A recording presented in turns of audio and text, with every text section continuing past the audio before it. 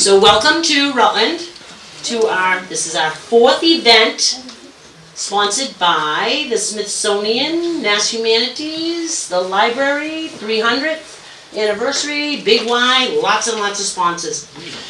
This is our talk on healthcare. You want to get off of it and I'll fix it. No, it's fine. And we're going to let these ladies and gentlemen tell you what they know about healthcare in Rutland, which I think many of you sitting here already know about healthcare in Rutland. My name, Carrie Remington, librarian. Welcome, and I'm so glad to see you all here. Thank you very much for coming.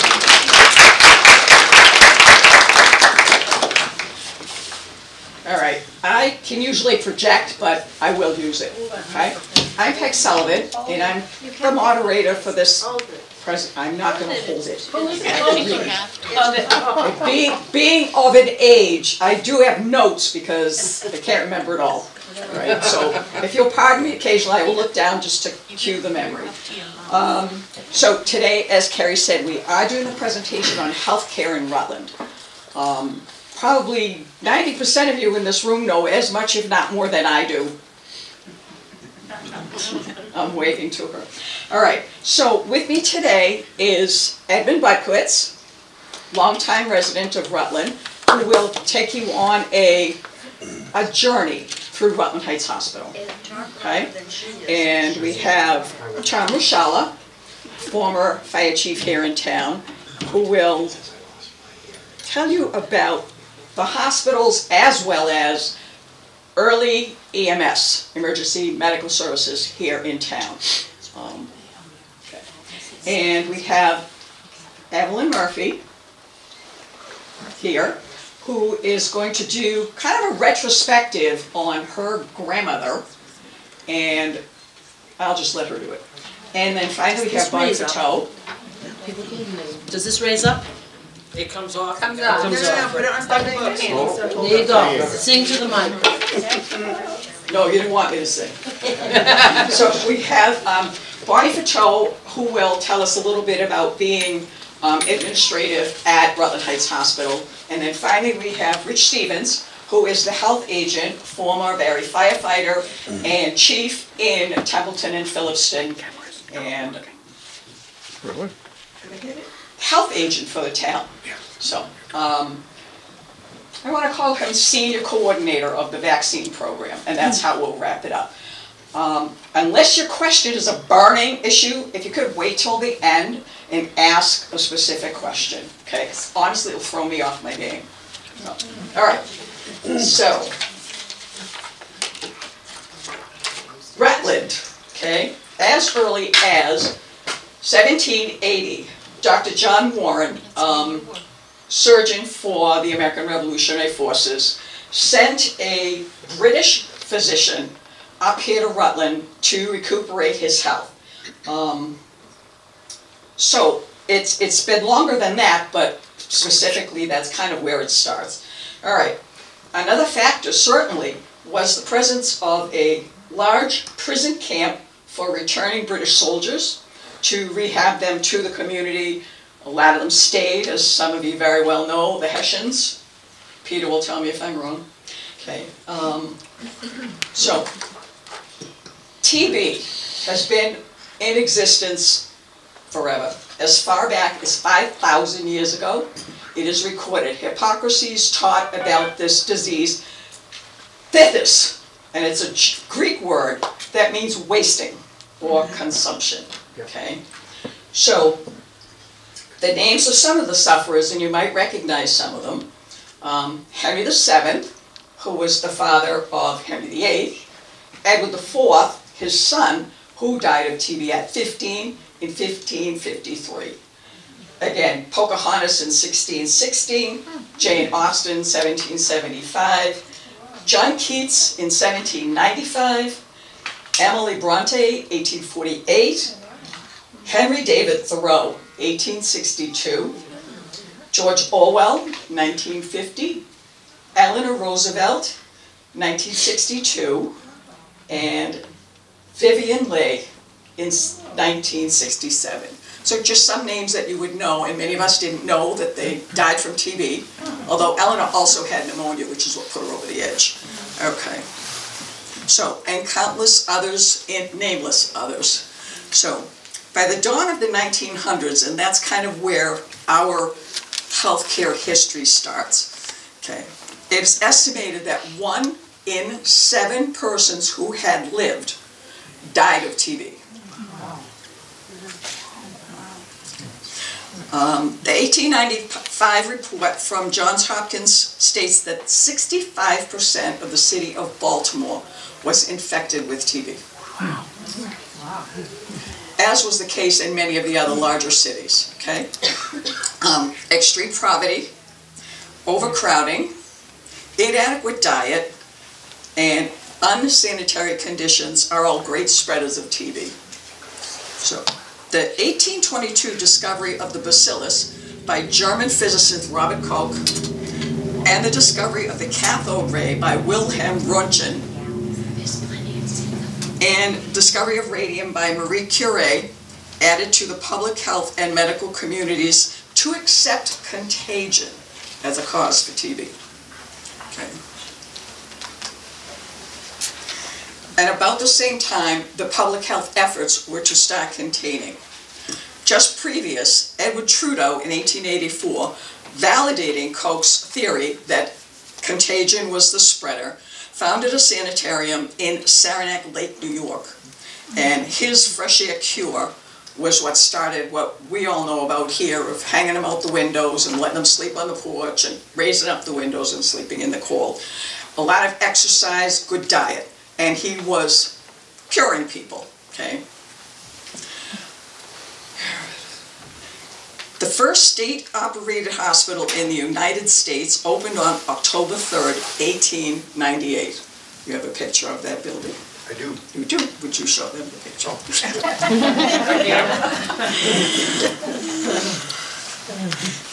right.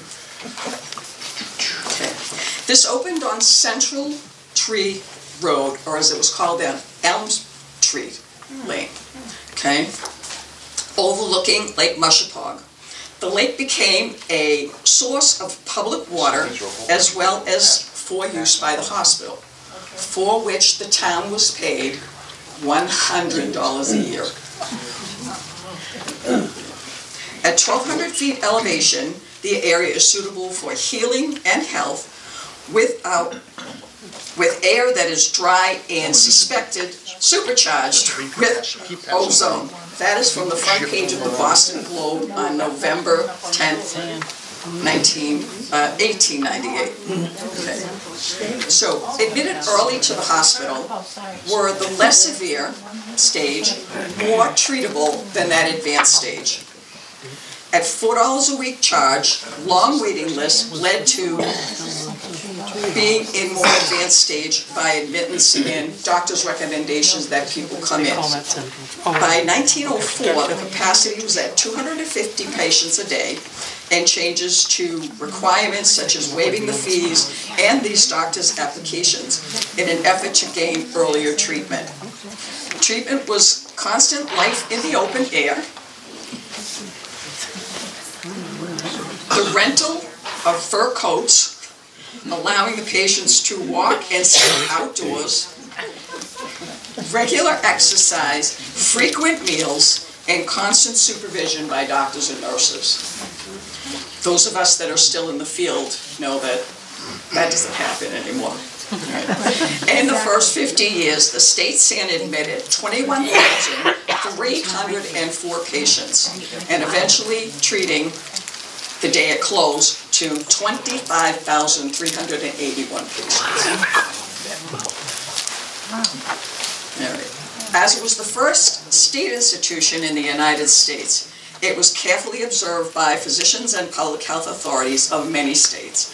Soon after opening, a number of private institutions were started here in Rutland, and I think both Tom and I will cover some of those. I've got the poster over there, shows those, not all, but some of those private sanitariums.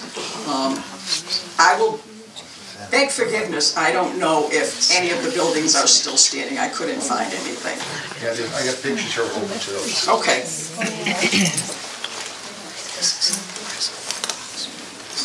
So, one of the first was the Jewish Sanitarium of New England, Founded in 1927 by 4 ladies from Boston to provide a place for those struck by TB to recover. It had 20 beds. Okay, later up to 30. It was non-sectarian, leisure, the latest methods in medicine and recreation. Available on site, x-ray machines, a full dental clinic, and breathing machines.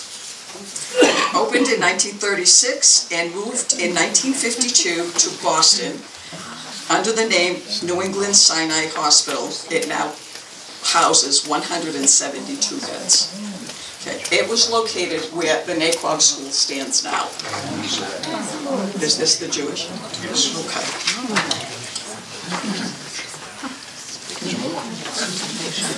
So, in 1903, the prison camp hospital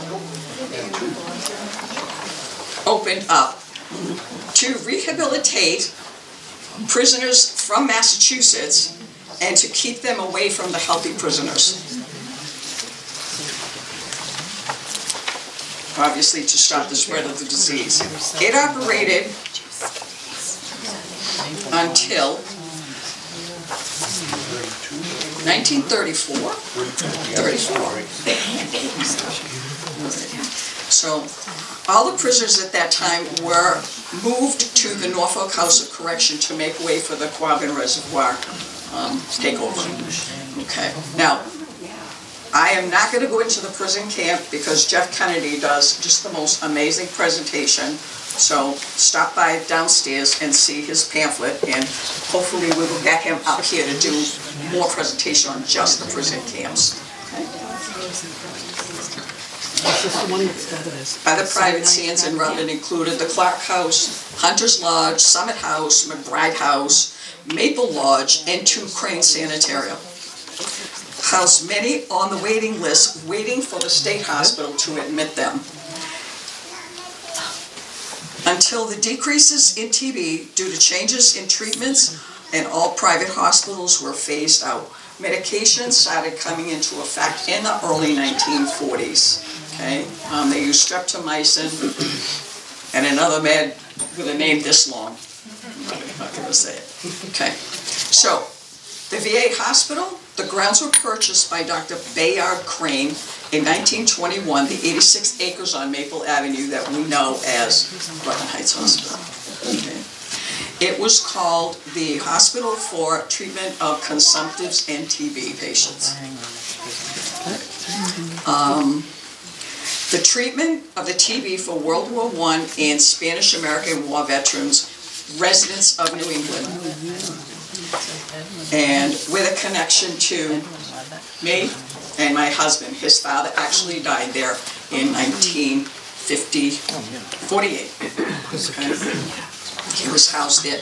He was a sergeant, first class U.S. Army, served in France from 1917 to 1919.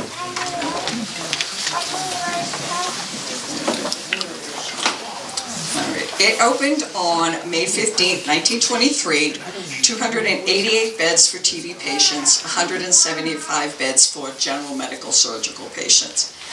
After the state SAN closed in 1963, okay, all staff and patients moved to Rutland Hospital, as it was called at the time. All right, in 1965, it was renamed Rutland Heights Hospital. The Rutland State SAN and Rutland Heights Hospital. A new era begins with the advent of medications to treat the disease in the 1940s. Some surgical treatments for TB, you don't want to know, were plombage. What's that? Thank you. It is the insertion of ping pong balls or other methods. They used fat. They use gauze in order to collapse the lung to make it easier for these patients to breathe. That went out of use. Thoracolplasty, which is the permanent collapse of the lung, okay, and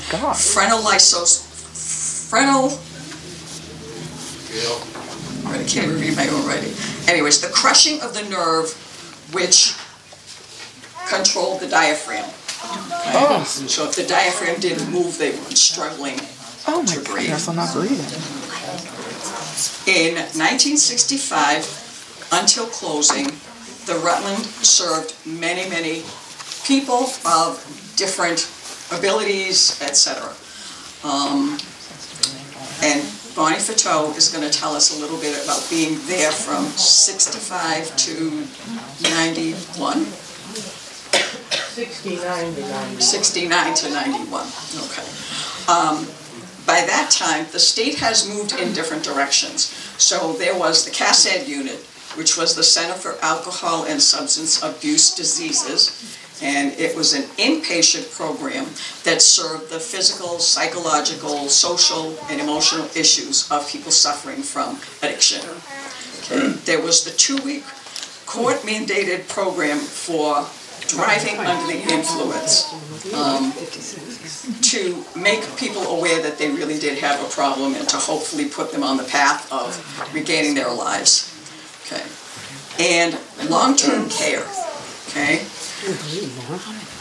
Mostly neurological accidents, ventilator dependent, from automobile accidents or skiing accidents or just disease. Okay. The patients were sent to the long-term care facilities around the state, and I was on the Friends of Rutland Heights, and we fought that from 85 to 91. And I remember the last 13 patients leaving Rutland Heights Hospital to go to the Oriole Healthcare, where Holden Hospital, the old Holden Hospital, was, and stayed there until, I believe, around 2012, when Oriole revamped their nursing home and made it also rehab. So those patients now reside there. Okay. So there's a lot of history. I did not and could not get it all on paper. Okay. I'm hoping that you will spend some time in the Rutland Historical Society and go through some of the books and find out even more. But I hope this piques your interest. So, some fun facts about the State Sanitarium. 1898 to February 1963, as I said, 25,381 patients. The turnover there, patients coming in, leaving, and new ones coming in, about 350 to 500 per year. That's a lot of admission and discharge paperwork. The first establishment of waterworks in the town to allow for fire and domestic use. The bill passed that the same day they passed the bill to build the sanitarium. Okay. A volunteer fire department was established as soon as town water became available. The monies raised by dances and entertainment, $500 to $700, built their very own engine house, okay, and 500 feet of hose. Then that's next to the library, right, sitting up on the hill. In 1909, the Rutland State Sanitarium School of Nurses was founded, and the first supervisor, 1898 to 1912, Mary Thrasher, 1912 to 1915, Sarah Crawford, and in 1916, Del Yanati, a Worcester City Hospital graduate, became the principal administrator of the nursing school. She trained, they'd all trained, but she trained students, and they went out on affiliation to different hospitals around Massachusetts. They included Worcester City Hospital, Cooley Dickinson, Boston Floating, which is now part of Tufts, and Boston City Hospital, my alma mater. Miss Nardi is the aunt of my oldest friend, Teddy Lofgren from Holden. The school closed in 1939, and many of the graduating nurses stayed in Rutland, and some of them worked Rutland Heights Hospital for years. Okay. All right, these are some of the rules for treatment at the SAN. Okay, this was your daily routine. Up at 6:15, have your cold bath. 7:15, eat your breakfast. Following that, work, rest, exercise. At 12 noon, your lunch. 1:30 to 3 o'clock, rest. 3 o'clock, exercise. Dinner around 6 and in bed by 9 o'clock with lights out and your windows open. One of the staff's first job in the morning was to shovel snow off the patients' beds while they were on the porch sleeping.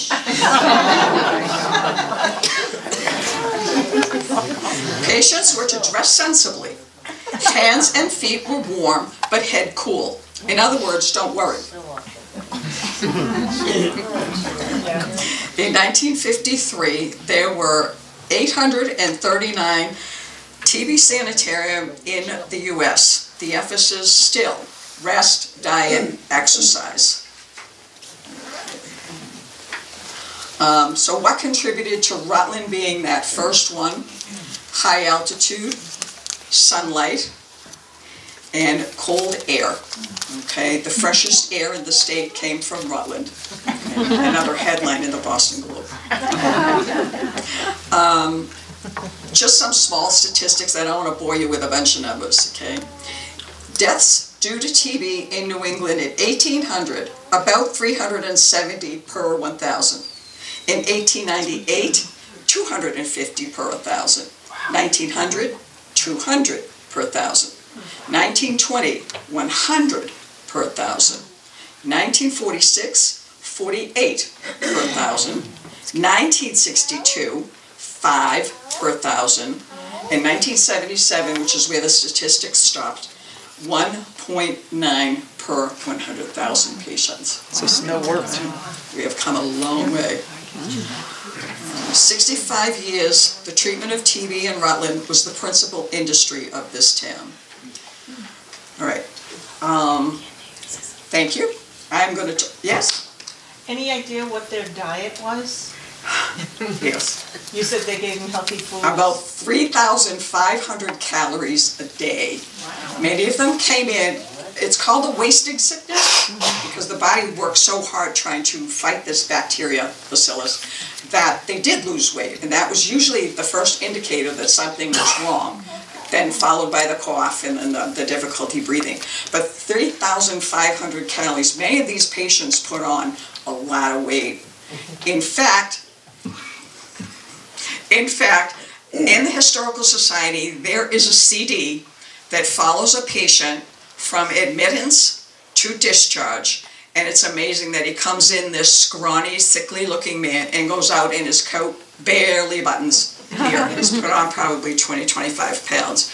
So that didn't last forever. That around 1917, 18, they decided that normal calories, along with the health and the exercise and rest, would take care of the, using up the calories. And of course, they were getting better too.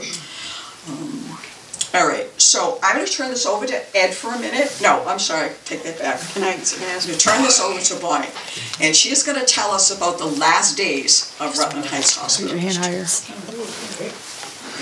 With the decline of patients dying from the disease, was it attributed to care, medication, more medication available?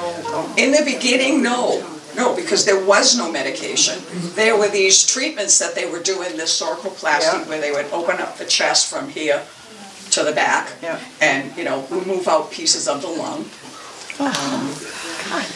The food was probably better than some of them had ever had. Okay? And the rest, enforced rest, and the exercise, the health air, just maybe a different attitude really helped. It wasn't until the 40s, after the discovery of streptomycin, penicillin, etc., that they started thinking we could use it. Yeah. How contagious was tuberculosis? All right, sitting in this room, maybe not so much for the brief time you're here, but living with this constantly, and think about what conditions were like in the big cities, the tenements, the huge influx of immigrants, and the crowding was what really and truly contributed significantly to the spread of the disease. And there wasn't a septic system. Most likely not. There wasn't a septic system, so waste was in the street and stuff. Right. So, all right. Thank you. While Bonnie's on the way up, I just want to say those pictures that I passed around of all the different sanatorium and other ones are postcards from Rutland. And I want to just add in there what Peg was just saying. I collect a lot of Rutland postcards, and I think one of the interesting things is to read the backs of them, the people writing home, and you'll find that the vast majority of them is just what she had just said. People write home and say, the doctor said, if I gain another 6 pounds, I can come home next week. Or if I gain another 10 pounds, I'll be on the way home. So that's what they were doing, fresh air and trying to put those pounds on so they could get out. Wow. Oh, and I also, afterwards, these books here are more postcards similar to those pictures you see of the different Rutland Heights State Sanatorium, the Summit Sanatorium, and the prison camp hospital.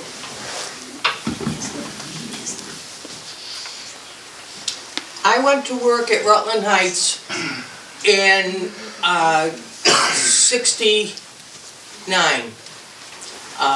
Somebody said to me my first day, "What did you come to work here for? We're closing the 1st of July."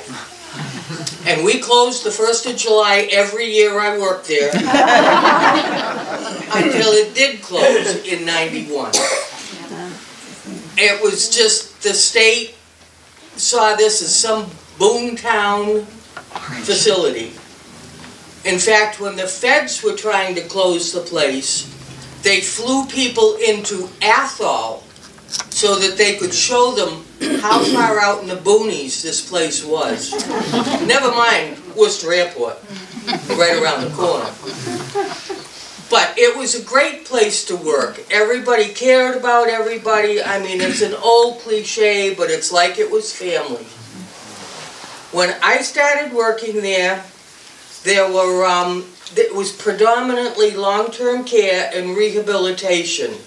This is before everybody under the sun had rehab facilities. And they had some of the old treatments for that were left over from when the VA was there and they were treating the TB people. There was an iron lung that was still sitting around just collecting dust, which was really rather interesting to see because I knew nothing about any of this when I went to work there. And they had some huge whirlpool apparatus. One of them was called a Hubbard tank, I think it was, and it was big. You could have had a party in it. And they still used it right up to the end. I saw a lot of changes at Rutland. I saw the advent of the CASAD unit, which again was the Center for Alcohol and Substance Abuse Disorders. It was developed by Dr. Stu Foreman, who also developed the PTSD program. That program, the CASAD program, was roughly a 30-day stay. We did do detox for a while, but finally they left detox to Worcester, which the nursing staff was not too unhappy about. Because let me tell you, some of these people came in from not the best of areas, so that we had a lot of little buggy things and stuff like that. So we weren't unhappy to see the detox stay in Worcester. But the program itself did very well. There was a very good recidivism rate, which is returning, and it was a low rate. These people did well. And eventually all the insurances and all paid for it, which was a bonus. Rutland Heights did not look at payment prior to admission. Not like today. That's one of the big changes I saw. Nursing staff did not care who paid the bill. We didn't care if anybody paid the bill, as long as they paid our bill. But there was no interest in that at that time. today, that's the first thing anybody needs to know is who's paying the bill. And let's see, what else? Rutland, and then there was the DUI program was the next big program. And that was a 2-week court-mandated stay for the treatment of alcoholism.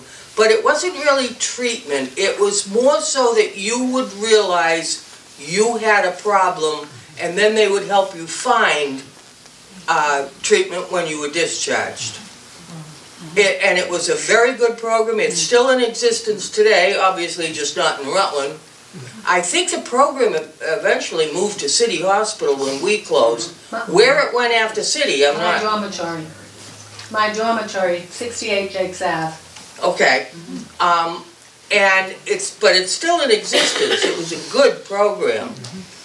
And then there was the PTSD program, which was the post-traumatic stress, which at that point, most of what they did with post-traumatic stress was bring people back to the stressful situation.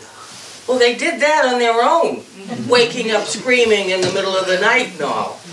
So they did a more theoretical approach. They talked about how to avoid these dreams and how to react when you had them, and it was a fairly effective program. And they're still using many of the principles today. And again, that program was developed by Dr. Stu Foreman. At one point, Rutland Heights housed the mentally retarded program, that's what they called it then. I know that's not the proper terminology today, but they had a place, and they would come over and actually help on the nursing units. They made beds and transported patients, etc. When that closed down, and one of the major psych hospitals closed, they opened a unit at Rutland Heights. It wasn't run, it was totally independent from the public health hospital. And never will mental health and public health live together peacefully. It didn't work. They had totally different rules. They had different commissioners. It didn't work. So they got rid of that. And that's when the DUI actually came in, because it gave space. And like I said, Rutland was going to close when I got there. But in the mid-'80s, it got kind of really pushed. And we all knew it was coming, we just didn't know when. There was a lot of fighting that went on, good fighting. Like Peg said, the Friends of Rutland Heights Hospital, they would go down to Boston every time there was any kind of a hearing, and they would support the hospital. There were, they were really good about it. But it didn't work. So they started closing slowly. First they stopped admitting, and from not admitting they went, social services were pushing discharge, and they were discharging to nursing homes. Part of the problem was the old way of payment for the patients at the hospital was flat rate. The cute little old lady that only needed help with her medicines received the same amount, you received the same amount for that cute little old lady as you did for the young adult who had a car crash and was comatose. Paid the same amount. So what's a nursing home going to do? They're going to take the cheap one. The one that they can hire the less help and blah, blah, blah. So, but now that they've changed it, they're now paying by acuity. The little old lady might get so much a day, but that person in the coma might get 4 times as much. So it now behooves the nursing home to take some of these people and not to take some of the cute little old ladies. And that's what really changed the whole thing. And sent Rutland a death sentence. Because now we're not getting all of these patients that require a lot of care that nobody else wants. So that's when the real push to close came in. And like I said, about mid-80s it got really pushed. And by the time they finally got the order to close, there weren't all that many patients. There was still a lot, but not all that many.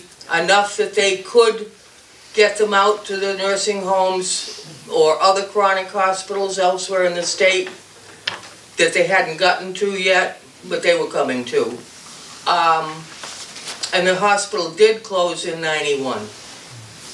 I was finished in September of '91. They closed in November. So I had a good run for closing the 6 months after I started. But it was a phenomenal place to work. The people still talk about how good of a place it was to work. And there's just not as many of us left as there were. That plaque over there on the bookcase, that is a slate from the roof of the hospital that one of the nurses painted. Now she did a few of them, and that one is mine, and it's on the slate from the roof, and it's a picture of the hospital. Wow. About the time it closed, part of the hospital, not all of it. Because a lot of those buildings had been torn down at that point, and you didn't dare go in them. They weren't safe. Did you have a question? Well, it was about tearing down all the buildings. I can't hear you. It was about tearing down all the buildings. Yeah. Why were they torn down? It's too old to repair? For one thing, they were all asbestos. Oh. And not in good repair. We had an administrator that liked to send money back to the state every year. And every year the place went and got more decrepit because of that. And the state thought he was wonderful. He would send their money back. And, but it was not in good repair. The electrical was old, the water was old, the heating system was a separate building, and they piped the heat up into all the other buildings on the grounds, and that was old. And there's a little pond there that they used to call Sputum Pond. I think that was left over from when it was TV. But, you know, at one time, that place had a golf course, it had tennis courts. It was quite a place. It had a full theater that could sit hundreds of people with the big velvet curtains and the whole bit. I mean, it was quite the place. Where did all the debris go? Where did all the debris go when they knocked it down? What'd they do with it all? I'm sorry. I wear hearing aids and I forgot them. Brilliant, I know. Where did all the debris go? All the bricks and the asbestos? Supposedly it all got taken away and cost multiple millions of dollars to do.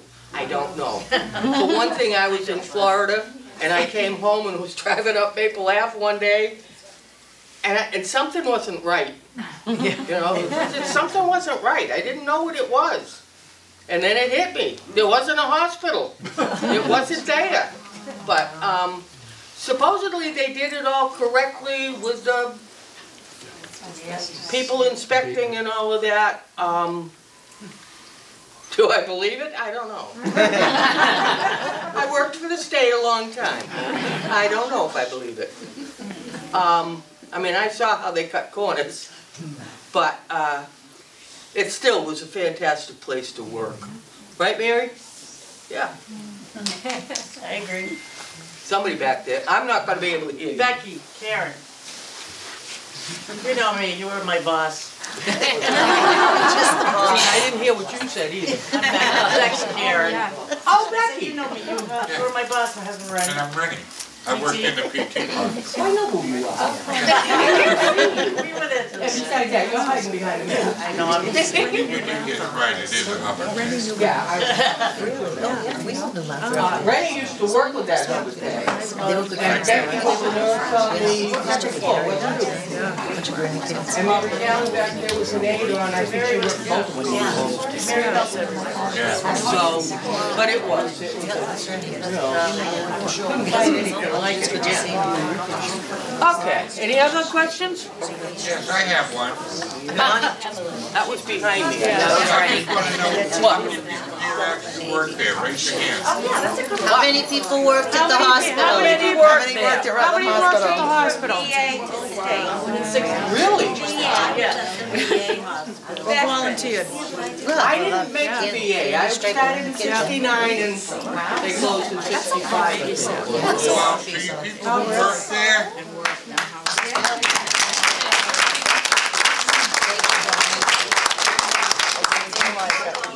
There was something down here. Can you hear me okay?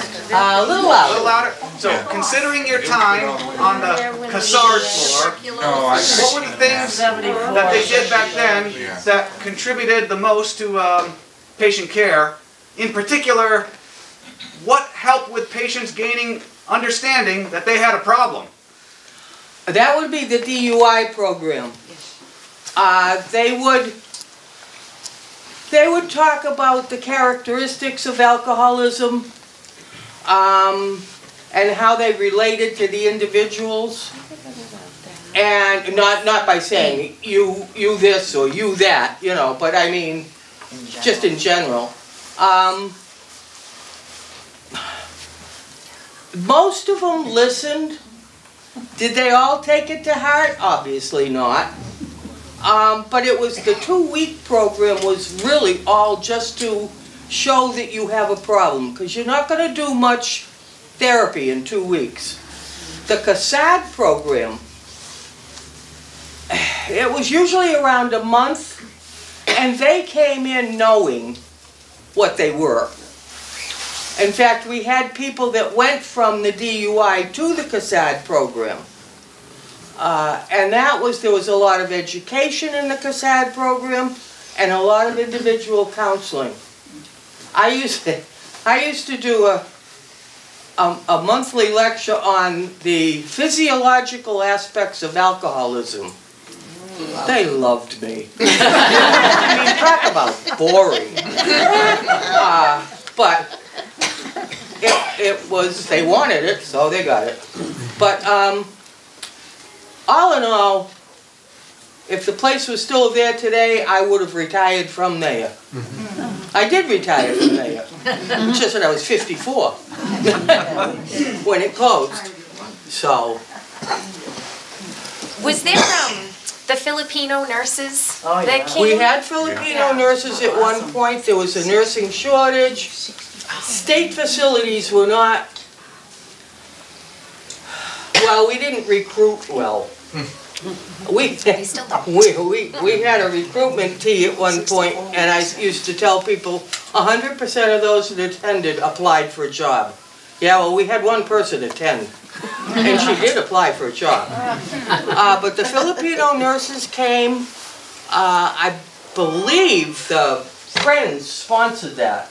We paid for 5 contracts to bring them over and to give them salary and housing for a year. And they were, not sure how many stayed, but many did. They were qualified nurses. They were excellent. yeah, they were. Mostly they were off shift, just because that's where the biggest need was. Yeah. But they all spoke good English. Not like some of these you get today that you can't understand. They all had to leave their families. But they all spoke good English. Becky, you had some on your floor. But they had to leave families and children. It was very sad. They had to do that. So, but that was towards the end too, so that, towards the end, it wasn't at the end. Yeah. But. Anybody else?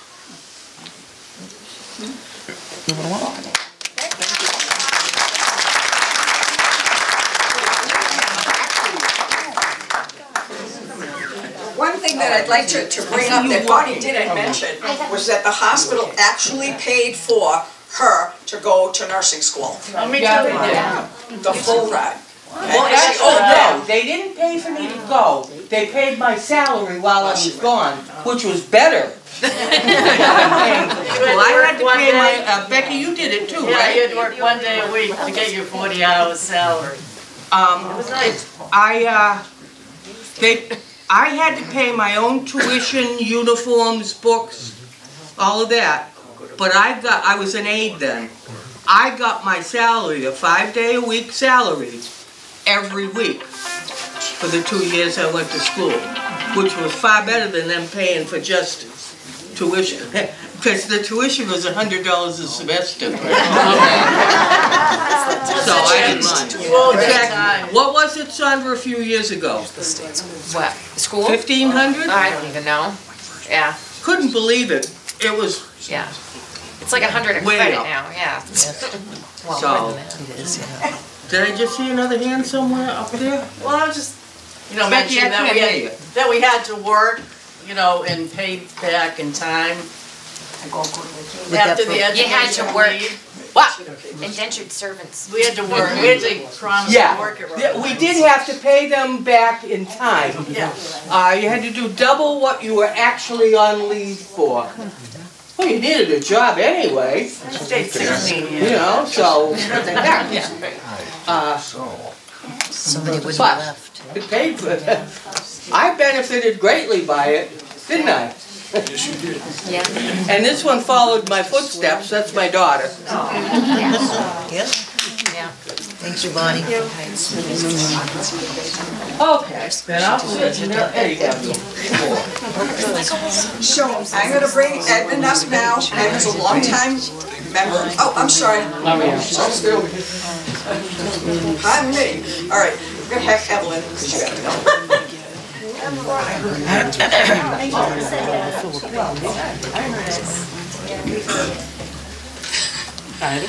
Hi, I'm Evelyn Murphy, and I'm a long-term lifetime Rutland resident who has collected stories from nurses for many, many years. I'm a nursing historian. And I became interested in nursing when I was a little girl because my grandmother, Elizabeth Smith, was a nurse, and she worked at the Jewish sanatorium and told me stories about that. She came up from Worcester in 1925 and worked there shortly after for a number of years. So I wanted to say a little bit about her story and some of it's 100 years ago of history.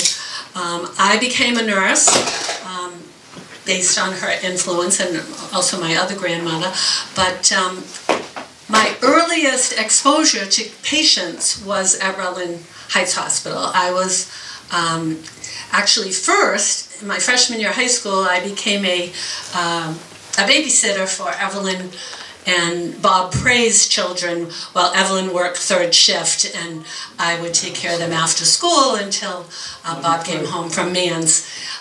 So that was the first kind of nurse connection I had, and she told me about volunteer opportunities there.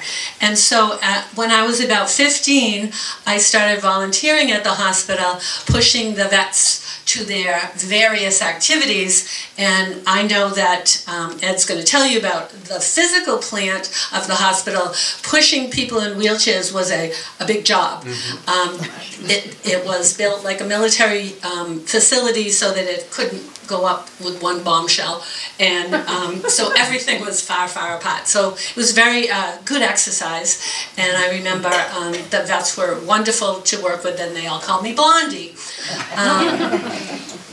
When I became a nursing instructor, I taught at St. Vincent Hospital School of Nursing, and I affiliated my students at the Rutland DUI program. So every student that graduated from St. V's during a certain period of time came up to the DUI program and taught the people in that program about nutrition, about good nutrition.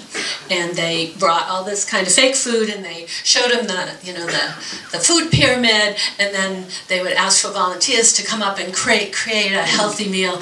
And most of them were guys, and they really loved it, loved the student so that was kind of fun. I also served on and it hasn't been mentioned yet, the Citizens to Retain Rutland Heights Hospital. And we worked around not allowing a prison to replace the hospital. And although the hospital survived a bit longer than that, a prison did not come in. And I had a lot of friends in the prison system that sent us information about what really went on and what kind of a threat it would be to our local community.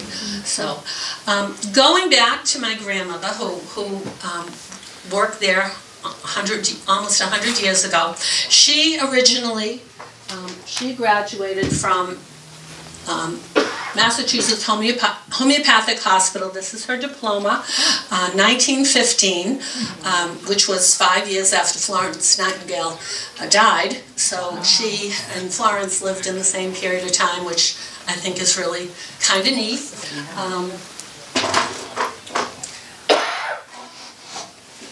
This was her graduating class, and she's right there. And the day that she received her pin, which is a big deal in nursing, this is a picture of her on the top of what's now University Hospital, the Mass Memorial Group. So these are treasures to me. You'll see, if you remember, nurses of that time, they wore big bibs and kind of prison garb dresses underneath. Yep. My grandmother's were long, bibs and the sleeves were long,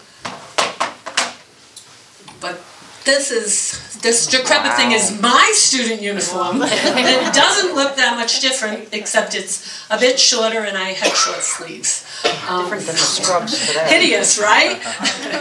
All toasted with starch from the hospital ironing thing. Nurses at that time, when they were students, were not allowed to wear a wristwatch because they possibly could get a germ from not washing properly. So this was my grandmother's gift when she was pinned. This was her nursing watch. You could wear it on a pin and tuck it inside your bib in a pocket, or you could wear it with a ribbon around your neck underneath your bib.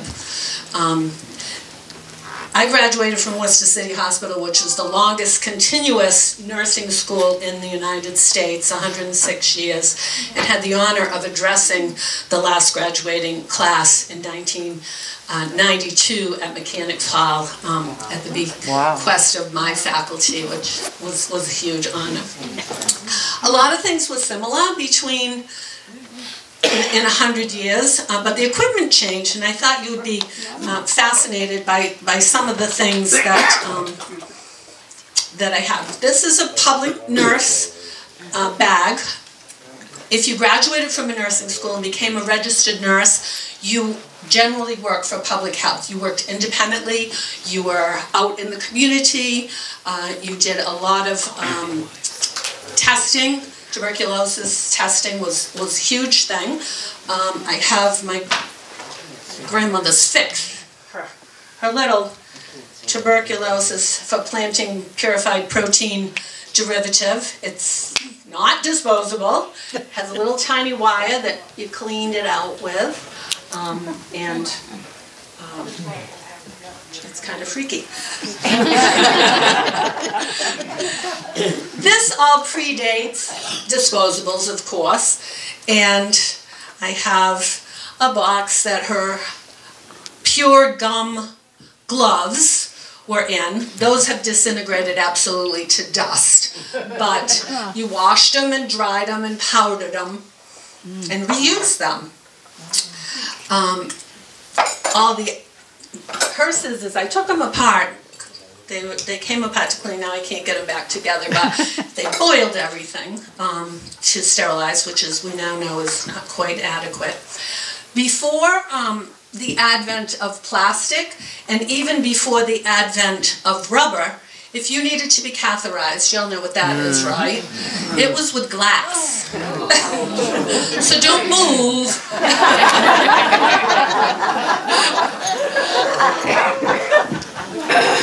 Even better, if you needed an enema, again. These are tubings. Now these could be boiled, washed and boiled. That's the way it was. And this is all 100 years old. It's kind of... And you're still alive. I'm still alive. She's not 100. We're still alive. We've come a long way.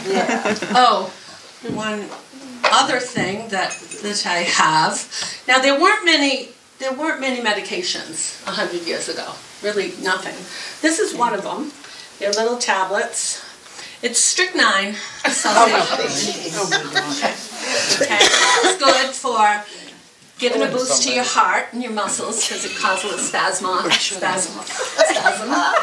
It also stimulated the bowels. And I did read that a couple of Olympians that got gold medals there, this was a performance-enhancing drug as well. Sometimes used against their will. So, I thought that was kind of interesting. So I did wonder a little bit about the hospital that my grandmother trained at, and so I looked it up to see if it was known for anything, and I found that Dr. Joseph Murray excised the first kidney there. This was before any kind of transplantation occurred, and I went, gee, I remember like a Rutland story having to do with this, and I think some of you might have known that the very first kidney transplant was on a Rutland resident, the Herrick, yes, the Herrick twins. So Ronald donated his kidney to Richard, and Richard had grown up on the Herrick farm. This was Ginny Griffin's two brothers. And he went into the Coast Guard and came back, and he was in very bad kidney failure, and he was going to die.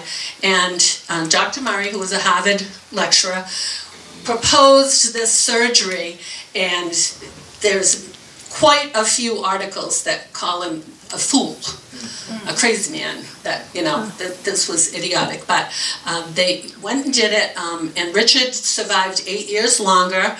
His brother died in his, I think his 80s, so he with one kidney lived a pretty normal life, and ultimately 18 successful transplants were done by Dr. Murray, who did receive a Nobel Prize as a result of that. So I thought that was a pretty cool Rutland connection, and you know, connected to it. As I am connected to many things. So that's just the stories, one story that I have. I did, in my doctoral studies, collect the stories, the narrative stories of his, about 90 of the oldest nursing graduates that I could interview. And because a lot of the stories that we have and the stuff we knew from that long ago, and like those of us left, are not captured anywhere. You know, they're just, you can't pick up a book and read about them. You can't Google them. They're just not anywhere. They died with the people unless they told someone. So I became interested in that. And, any questions? Yes? Are you writing a book?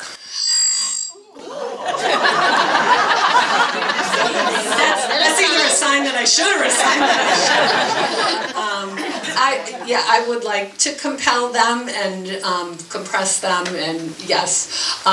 Another thing that I have is a huge basket of correspondence between my grandfather Lawrence Smith and my grandmother when they were courting, and that is also, that's like even a more exciting book to me, but because it's Rutland, you know, there's a lot of stuff. I was just going to make a comment about the Herrick twins. Yes. I get the newspaper, the Worcester paper, every day, and there's an article in there every year about the first kidney transplant. Fabulous. I don't know that they mention the name, but they do not say that they were from Rutland.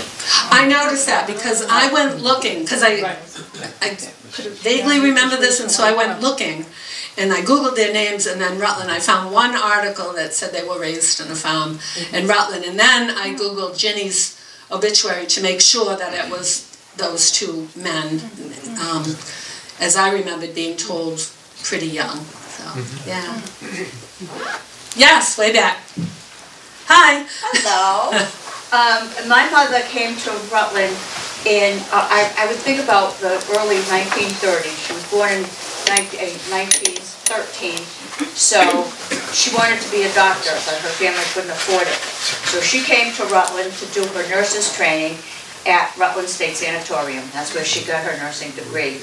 And because of her coming to Rutland and marrying my father, who Evie and I have, my grandfather was Evie's grandfather's brother. Yeah. So, but she came and did her nursing degree in at Rutland State San. Yeah. She was treated at Rutland Heights too, wasn't she? No, she made the transfer. Okay. She worked when Rutland State San closed. Yeah. She went Okay. over. And she worked nights every year of her nursing career. She was Yeah, my grandmother worked nights too, and it was amazing how they could get a night's sleep just napping here and there. My mother used to move her bed over to her bedroom door and sleep, because my mother could fall asleep anywhere, and she could catnap like you wouldn't believe. And when my brother was young and wasn't going to school yet, she'd move her bed over in front of the door so that he couldn't get anywhere except staying right in her bedroom. Oh, that, yes. I see the wisdom of that. I remember that. Yes. I was wondering, could I add just a little bit to all of this? Sure. I worked in the rehab department, and that was another part of Rutland that... What's your name, sir? Rennie Karen. Okay. And I was a physical therapist there. And the great job that the nurses did allowed us to do what we did, and I married one. But we worked with patients. We had occupational therapy, we had speech therapy, we had physical therapy, and we also had I don't remember what it was called, but it was activity therapy. And they would do activities for the patients. They would take them out on picnics. Matter of fact, we'd have a picnic where the whole hospital was involved. Bonnie would probably remember that. I remember as a volunteer I got to participate. But we worked with patients who were amputees. Okay. We worked with patients who had strokes. We worked with patients who were in car accidents. We even worked with comatose patients, giving them range of motion and things that would help their body stabilize better. I did work with the Hubbard tank. It's a whirlpool. It relaxed people, and we would give them range of motion while they were in the whirlpool. We did treatments as paraffin. We did treatments as stair climbing, ambulation, walking with walkers, canes, prosthetics. Also, too, the occupational therapists would work with patients to help train them how to live at home again. Would teach them how to eat. Sometimes they need special equipment. Would teach them how to dress themselves because they had certain paralysis and they couldn't necessarily dress themselves unless occupational therapy taught them a certain technique to do that. But I just wanted to let people know that Rutland was a fantastic nursing facility, but we were also a rehab facility. You have a lot to be proud of. So Thank you. Thank you very much. Thank you, everybody. What she didn't mention was our prized. This was Evelyn's cap from But I couldn't have my hair like this. Horrible. and this was mine from Boston City. Just had to bring that in. All right, thanks, Evelyn.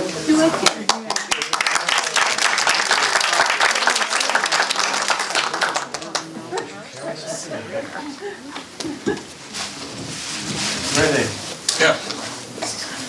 ticket here. Ticket says Central Mass on stage. Oh, boy. Can't take it with you. It's at Rutland Heights. That's right. In the theater. And I was in it. Yes, you were. It's right up here. I remember that. Yes, you do. Yeah.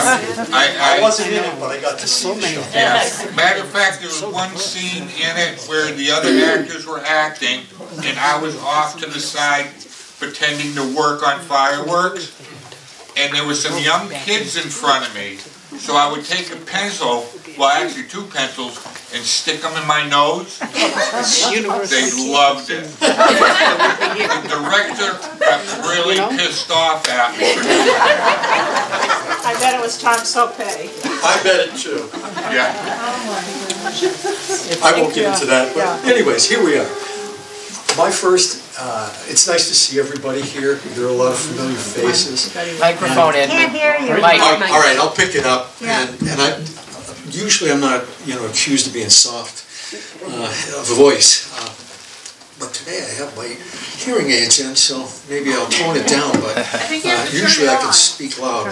When I came to Rutland, I was 4 years old.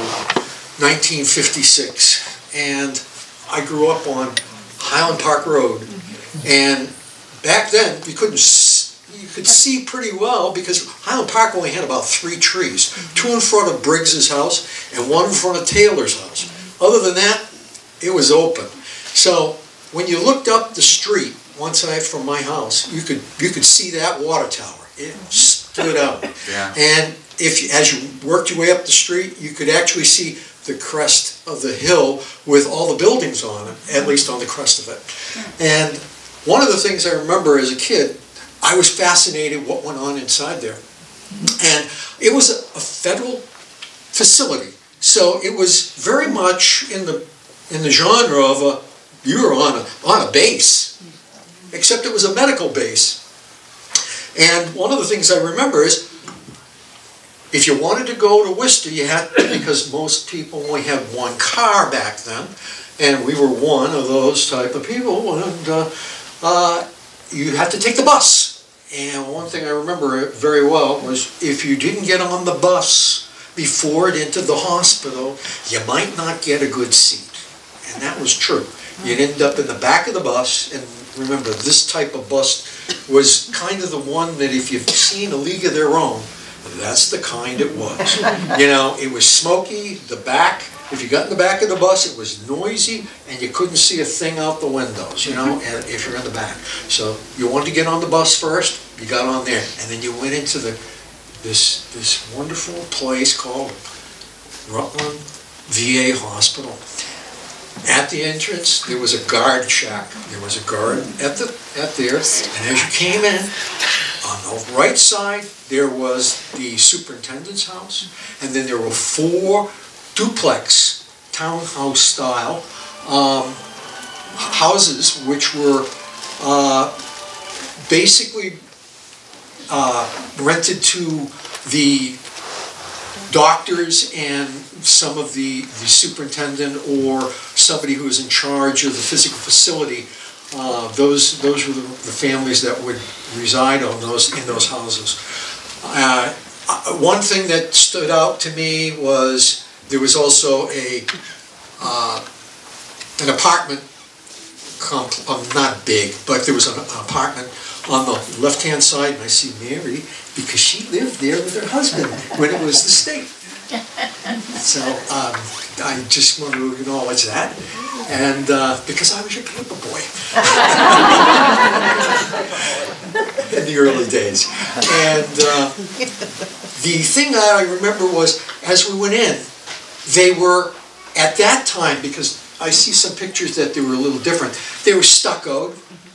They had to be they were of a darker sand color, kind of that creamy, a little bit of orange in there kind of thing, and they were two heights, in other words, 2 levels, and at that time they were slate roofed in the attic area. So they had a pitched roof and slate roofed.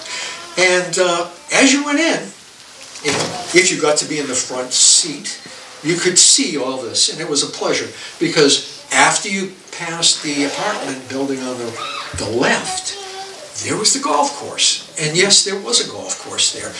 It was a 5 or 6 hole golf course. And I remember it because there was a little hoopla at one time that they spent $1,000 a green to have them done over in the early 60s. And I know my father and mother paid $8,000 for their house.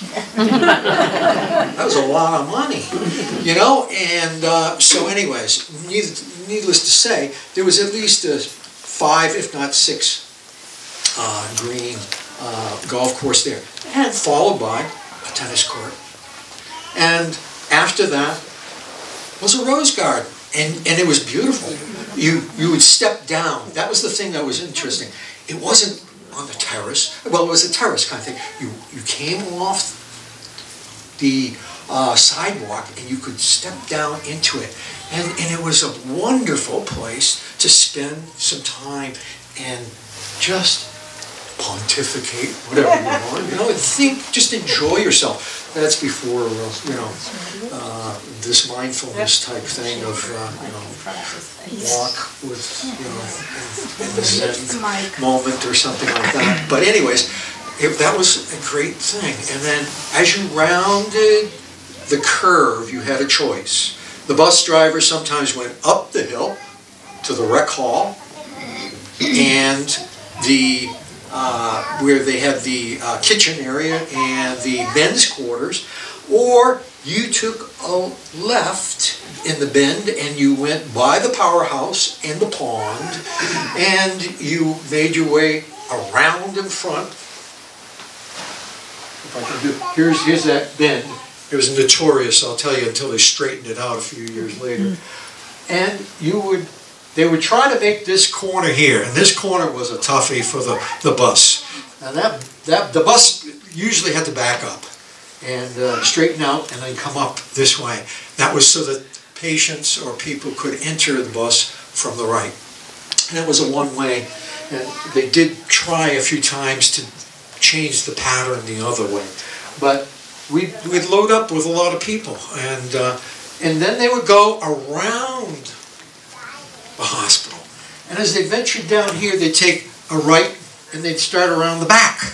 And as they were heading around the back, these, you don't have it on this picture, but when I was 4 years old, they had Quonset huts there. And they were the Quonset huts that were actually greenhouses. And they raised flowers, which they put out here. And as many of you talk about, I remember asking questions and somebody came back and I said, who does that? And it was a form of physical therapy for many of the patients that would come down and help out. That's what they told me. I'm 4 years old, can't go back to the source, but that's what I was explaining. And then as we went around, there was a women's barracks right over here, and that was for usually single women that were working, usually nursing staff or something like that, and they were be housed there.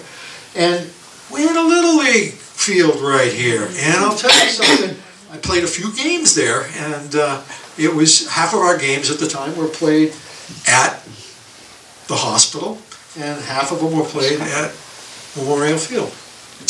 And as you made the journey around, there was a D building. You won't find D building on this particular, as Tommy was telling me, he says, yeah, that's because that's in the 30s, this picture. And D building wasn't built until, I gather, the latter. Early 50s. Early 50s. So, you find that there's also, as they went through the journey, we came around here, and the bus driver would come in and pull through this little space in here into the parking lot, which serviced both the cafeteria, men's quarters, because there was a men's quarters off to the side, if I can remember it. I can't see it here too well, but there was a men's quarters that was also very similar to the women's quarters, except taking care of men. There was a lot of thinking behind this, because if you had a problem, they were there, and you could call them into service. So you didn't have to worry about having people in an emergency situation show up, they were there. That was an important thing. You got to think military. And yeah, in here, I will get to the going up to the hall. That is something that I remember very well as I spoke with Renee. As I got older, my mother ended up working part-time in the kitchen.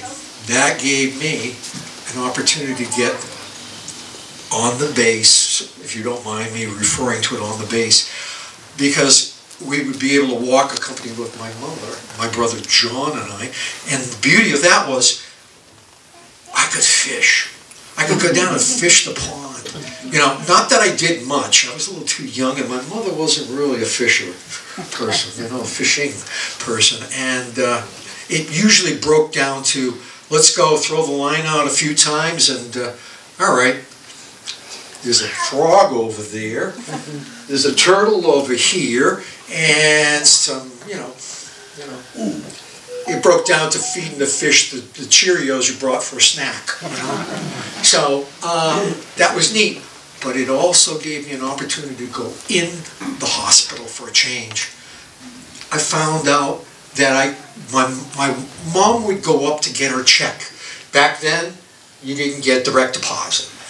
You were going to go up and get a physical check so that you could deposit it, you know. So rather than waiting, because she worked in the evening, she had the third shift in the kitchen, or that would be later than the paymaster would be out. So basically, the federal government, I would get in there, and we would take Burma Road. Burma Road was, anybody who worked at Rutland Heights knew what we were talking about. Yeah. It was a network of, it's just a web of basically corridors over from between, I'm sorry, I'm getting a little old, and it was pitched so that you could use wheelchairs and you could walk without taking any steps. But it was still a heck of a journey because it wasn't an easy one, especially if you had crutches or you were a patient trying to negotiate a wheelchair. So you really had to depend upon somebody. If you're heading up that way, could you drop me off at the PX and at the rec hall, please? You know, so what would happen is it was a very busy way of dealing with things, especially in the winter and inclement weather. And it had a width of at least 2 wheelchairs and a little bit of space between on both sides, and you had in it a railing and a very noisy heating system, which was usually steam heat, so it keep you warmer in the winter time. And they had some windows along it that would be able to open up in the summertime because this hospital was not air conditioned. That really, you know, I talk about having to have hard, I know Bonnie was sharing about the winter time. Well, in the summertime it wasn't any better. It could get as hot as hell too inside. So windows being open night, during the night in the winter time, the summertime was a norm there too. So anyways, going up Burma Road, they sprouted off. They went to INK and I forget the other building. G&H. I didn't know what they stood for, but Tommy explained to me what they stood for. Well, I was always told that G&H was going home and INK was for the ones that couldn't go home, so it was in for keeps. And I remember playing baseball, and they would bring the in for keeps patients out on the porch, and they would watch the Little League games, and they were in tough. Let's say they had it rough, and some of them couldn't venture out to watch the games, and they would very much often find themselves, looking from their bed, out through this window. Yeah, you know that. And so, anyways, that was my experience inside was going up that Burma Road, and it would veer off to IK, and on the left-hand side going up, they had 3 Quonset huts. One was for the Jewish faith, one was for Protestant, services, and there was one for the Catholic services. And being Catholic faith, they used to have two masses on Sunday. One was 6 o'clock in the morning, and one at 8 o'clock. I remember those because we used to scoot up there. My father would try to get in, so we could go to drum corps competitions and not miss mass. And they were faster masses, so they were. That was also kind of thrown in bonus. You know what I mean? But Burma Road was the way that you would continue on to the large mess hall, which was the main dining hall. There were 2 dining halls in there, one for workers there, usually the upper echelon, and then there was the large dining hall. But as you made your way up, there was a spur that went to the D building, which would have been somewhere over here, and then we'd go up to the rec hall. And the rec hall I love going to because if I went up with my mother to get the paycheck, she'd say, we'll stop in and get you a model, or at the PX, or maybe that's where I was introduced to matchboxes, you know, so something like that. And I do remember the rec hall, and the rec hall was closed sometimes for the movies because we couldn't get in, but they had them for the patients, they had them for the people that lived there. But the nice part was, if your mother or father worked there and you were between 6 and I believe 11, you were eligible to go to the Christmas party. And the Christmas party was held in the theater. And to be at the theater was a pleasure because I got to see Santa Claus, but they always brought in a good person. You know, and then one of the guests was Bob Cousy. And I was tickled pink when Bob Cousy was there because he was the head of the, everybody knows him as Mr. Basketball, and he was he shared with Bill Russell the leadership role as the playing members of the Boston Celtics at that time, world champion Boston Celtics. So that was a big thing for me. Later, pardon? You also got a Christmas Yes, I did. Everybody got an age-appropriate Christmas present with that, and but it was a lot of fun, and it was a joy to be able to have that interaction in memory. And from the rec hall, I didn't take the trip down that hill. That hill was a rather steep hill for a bus that would be full, or not quite full, but at least substantially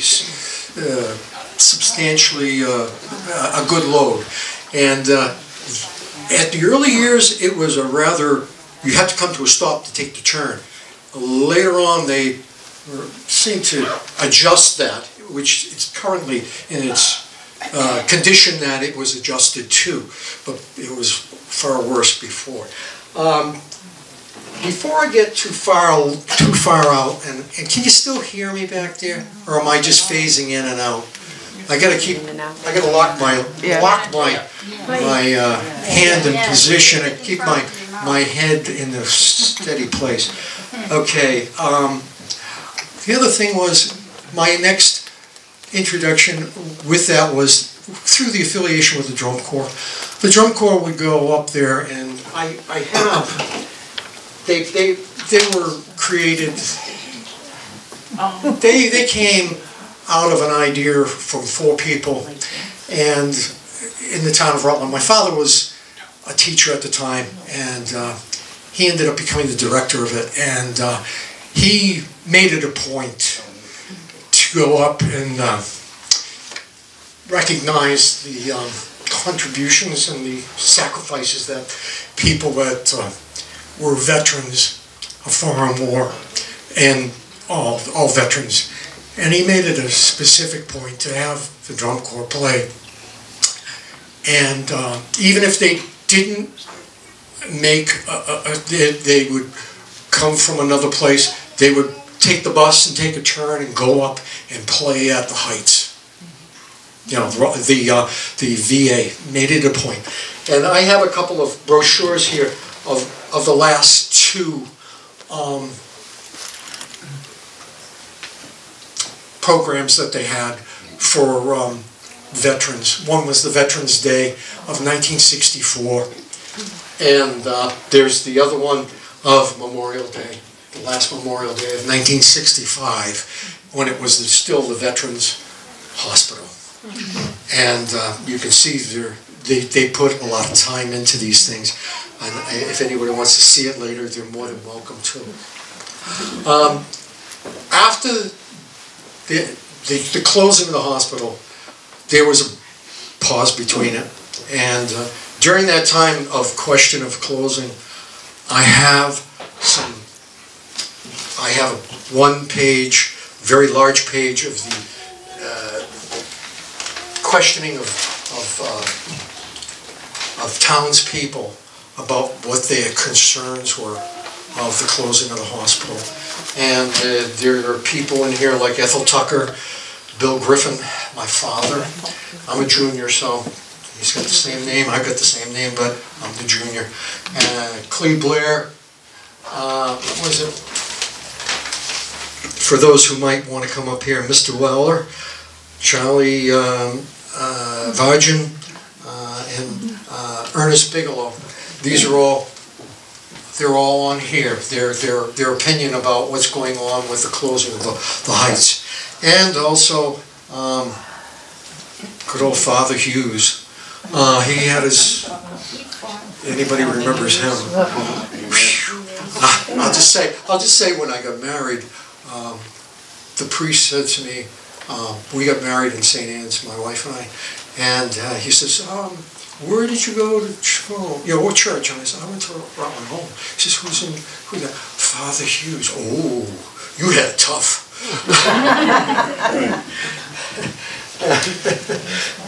he was an interesting character. Nice man, though. He had your interest, he did. In here, I have a picture of the drum corps in front of parts of the drum corps members marching in front of the hospital. I suspect it was either a Memorial Day or a 4th of July, because 4th of July would always go around. Yes? Edmund, you probably don't remember this because you were a drummer and you wouldn't have gone, but the Fifers always went up in Christmas Carol. Yes. And that's the only time your father played his fife with us. Yes. He played with us when we Christmas Carol. Yes, and I used to go too, even though I didn't. Oh, you went. I couldn't play it.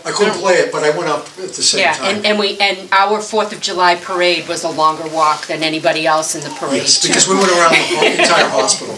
Yes. We went all the way around the back for the patients. Right. That is correct. That is correct. Yes, we did make it a point to go do Christmas carols with the Fifers through all the various wards. For Christmas journey. I want to also I wanted to focus on the veterans because sometimes it can be a confusion for new people that come into town, because there was a distinct difference. One was the Veterans Hospital, and then the other one was the Rutland Heights, which was state-owned, and they came over in November of '65. The Veterans Hospital closed, I believe, the 9th of June. I'm telling you this because I have delivered some things that I had on program, a few things to the Historical Society that talk specifically about the 40th anniversary of Rutland VA, and also the starting of Rutland Heights Hospital. It was a new journey, and that meant lower budget, smaller workforce, a little smaller patient load too, but same physical plant. That's a very important thing because that meant cost per patient, and that also led to the demise of it, and that I won't go there because it could be a whole debate. Yes, Renee? I have a question. Is it true that the state purchased or leased the hospital for $1 a year from the federal government? Yes. I did see the original deed search. I did it when I was a member of the planning board. I did a deed search, and it said the Rutland Heights Hospital was leased for 30 years for the cost of $1. And they found that out when they did a deed search again under the Weld administration when they tried to sell off as surplus property, that they couldn't do it because they didn't own it. Yeah, that's right. I remember that. They didn't own it. And so anyways, the transition, well, I only wanted to get into the state because I worked there. I worked there for a number of years. I actually came and started in the kitchen part-time, and I worked in '69. At the same time, Bonnie was there. And unfortunately, when you talked about the alcohol rehabilitation, I used to go out and collect the glass and things around 5:30 in the morning, and I happened to stumble upon a DT person who was being held down in one of the rooms. So I do know that was not a, let me say, and it was kind of enlightening and very scary. So I'm glad they did put it at City Hospital and stop doing that. I'm going to keep it, I'm going to kind of close it up a little bit because I did work there. I did get to know some of the patients. It was a pleasure. It really was. It was a family. I still know that when we, and it was a family affair many times because there wasn't just my mother ended up working there. I was working there. I know people that had mother-daughter situations and sister-brother or sister-sister or something like that working there. So it was part of the community. That was one of the nice parts about it. But I do want to mention one thing. We had a winter carnival in this town a long time ago. And that was one thing that we lost. And I'm not going to get into it deep, but they held the skating races on the pond now that it was part of the state. And they used it 2 or 3 years, I can't remember exactly, but they did do it for a couple years minimum.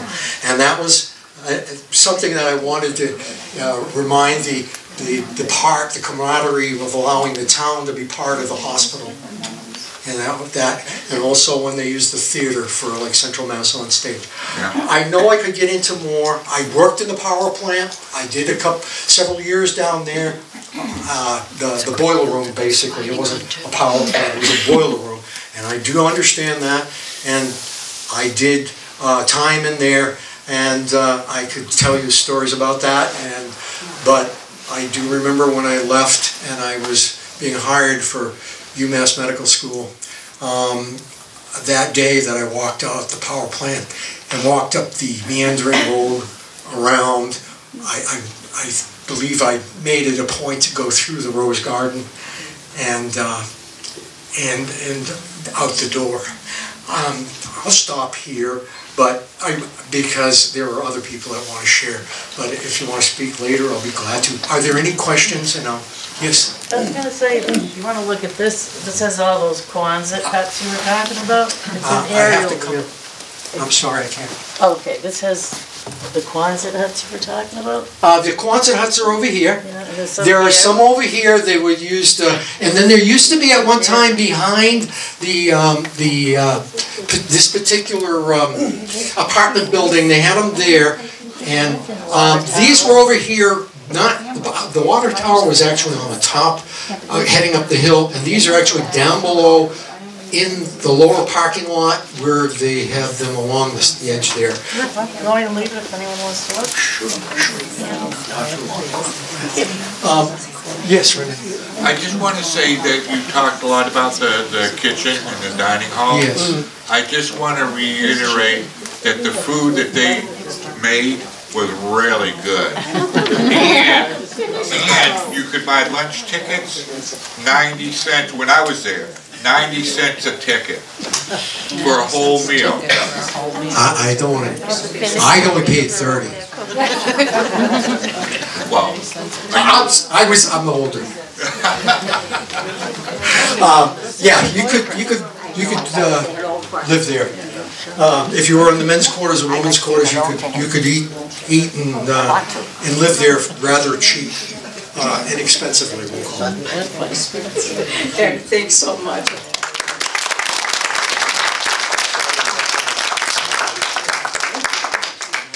All right, so following along with firsts in this town, you know, the first state sand in the country, and the first watershed property, we're now going to have Tom present. Oh, he's got to Thank you. For those of you that don't know me, I'm Tom Rashala. I'm going to just give you a real quick rundown of how the town got into the ambulance service. The picture here, this came out of one of the books you had from the Historic Society. I guess this was somebody's private vehicle that it said in there that was lent from time to time to be used as an ambulance. Of course, it was kind of tough if they went out shopping somewhere or went on a trip. I guess you couldn't use that. So, but what I remember, and that was way before my time. That was back in the late 30s, early 40s. I just remember when I was a kid, we always used to just, if we had to go to Holden Hospital. Your parents had to throw you in the car and go quick. So, as the time went on into probably, I'm going to say, the late 50s, 60s, before the early 70s, the police department did always have one of the cruisers was a station wagon. And I remember going to numerous car accidents and stuff. People were hurt rather severely, but the only way they could get to the hospital was you were put on the stretcher, you were put in the back of the station wagon. Of course, there wasn't much room back there for anybody to work on you, because you're in the back and the ceiling is probably 3 or 4 inches from your head. And of course, they got as fast as they could down to Holden Hospital, which is only, that was probably 5, 6, 7, 8 minutes, to get down there. So along probably the late 60s, early 70s, a study committee was put together to look at doing something about ambulance service, because town was growing. There were a lot more residents here, growing very rapidly, and the study committee came back to the selectmen and recommended that we should have some kind of an ambulance service. So, of course, they thought about it for a little bit and decided that the fire department should take that on. Even though the police were doing the station wagon thing, they gave us the task of putting the ambulance together. So that program was put together, and at that time the state was also revising their plans for emergency pre-hospital care, because everybody, there were a lot of places in the Commonwealth that were in the same boat. The place, all these towns and cities were growing. A lot of them didn't have them. A lot of them had the same thing. They didn't have an ambulance dedicated to town. Some did, but at any rate, we put the program together. The state did go out to bid for ambulances, and we were one of the first towns in the Commonwealth to go on to a state bid list to get an ambulance, which is, at one point they asked us to come down to Boston. So this is a picture. We were at the State House to display the ambulance, and it was a program there that the state was putting on to show this program. So these are just some pictures of that, getting keys, and because we were lucky enough to get there with Governor Dukakis, and gave us the key, didn't give us the cost, we had the keys to get there, but the ceremonial key transfer was then. And of course, the ambulance for a number of years, when we started, it was all part-time people. Most of the people spent their own time and money to go to some various classes, but you had to be an EMT. But they put a lot of time, a lot of effort into it. And probably from, 1978 we started the ambulance, and into the early 90s and mid-90s, it just was getting, we were just getting busier and busier and busier, and for part-time people to run an ambulance service is rather difficult. So as we moved along, I became the full-time chief in 1995, and by the early 2000s, we were looking at full-time people, because we just, you know, daytime, in the older days, daytime, we had people either working at Sims Cab or other businesses that people would leave work and come and either go to a fire call or an ambulance call.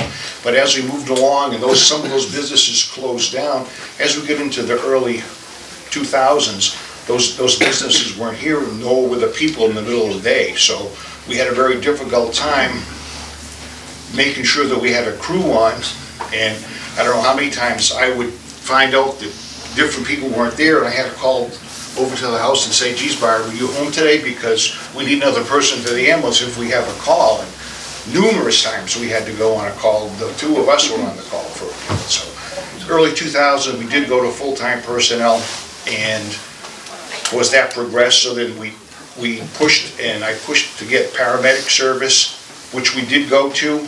We trained our personnel to come up to that part, because I felt that was something the town deserved. Holden Hospital closed down in the mid-90s, I think it was, so now we have to go into Worcester with everybody. So it was a situation where we had the ambulance service, you people, me, myself, everybody was saying, well, why are you doing this? You just want, no, yeah, I want the ambulance service if something happens to me, but I also want it for everybody else that needs it too.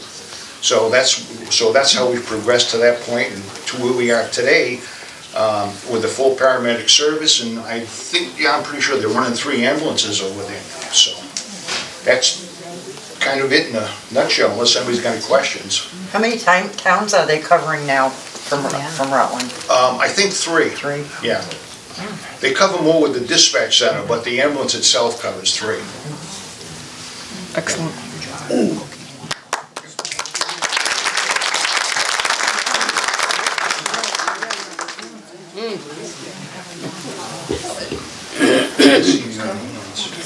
All right, so if anybody's interested, down the road, we will have a full presentation by Tom to go into all of the little things that happened, just to get that here and how it came together, okay? So in the interest of time. Next, I'd like to bring up Rich Stevens, who's the health agent for Rutland. As I said, a former firefighter in Templeton and Phillipston. And he is going to talk about bringing COVID vaccination site to Rutland. Okay, those of you that don't know, we were the 3rd largest vaccination site in the state. Wow. Okay, and we did 100,000 vaccines in and around this library.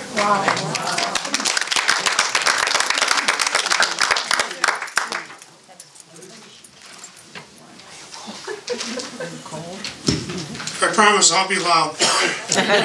It's the fire chief voice. I never need a blow on the fire ground. A lot of great presentations today, and I've certainly enjoyed learning a lot of the history that I didn't know about Rutland and Rutland Heights. Where I grew up on a farm in Barry, we could look over here and see the church steeple. There we could see the water tower at Rutland Heights. So I always remembered both of them. I grew up in a family of public health. My grandmother was a registered nurse. We grew up in the farmhouse with my grandparents, my parents, my 2 sisters, and my great aunt who never left the farm. So I think some of my passion to get involved in public health certainly came from growing up with my grandmother, who was a registered nurse and public health nurse in the town of Barry and some of the other smaller communities around Barry. And I was just a kid right out of college. Yeah, my first job in public health was servicing many of the small communities right around Rutland. I couldn't afford a full-time health inspector, so I bunched up 9 little towns, and that's how I made a living, doing health inspections in 9 different communities. And I used to kid that, being a member of the fire department in Barry, my first department, that it was my hobby, because I was involved in public health. But the hobby took over later in life, and I became a full-time fire chief and worked in 2 different communities, Templeton and Phillipston, retiring 4 years ago in that capacity. And Chief Rochelle and I certainly have worked together many years. back and forth in the fire service, and I was interested to hear about the progression of the first ambulance here in Rutland, because in 2008, not too many years ago, I started the first licensed ambulance in the town of Phillipston. They never had an ambulance. So 2008 is not that long ago, and here I started the first ambulance, which is still successful today. I'm here today to talk about novel coronavirus, which we've all heard a lot about. And the first outbreak was in Wuhan, China in December of 2019. It seems like quite a bit of time ago, but it really wasn't. The World Health Organization declared a public health emergency January 31st of 2020 and a pandemic March 11th of 2020. The President of the United States on April 30th launched Warp Speed, an initiative to produce the first vaccine to battle the coronavirus as quick as possible. On September 22nd, 2020, United States coronavirus COVID-19 death toll surpassed 200,000 people. On December 11th of 2020, the Food and Drug Administration issued an emergency use authorization, an EAU, for the first COVID-19 vaccine, which was for Pfizer, and that was December 11th. Rutland was one of the first established regional vaccination sites in the state of Massachusetts. We established in January 22nd of 21, and that was our first clinic here in the town of Rutland.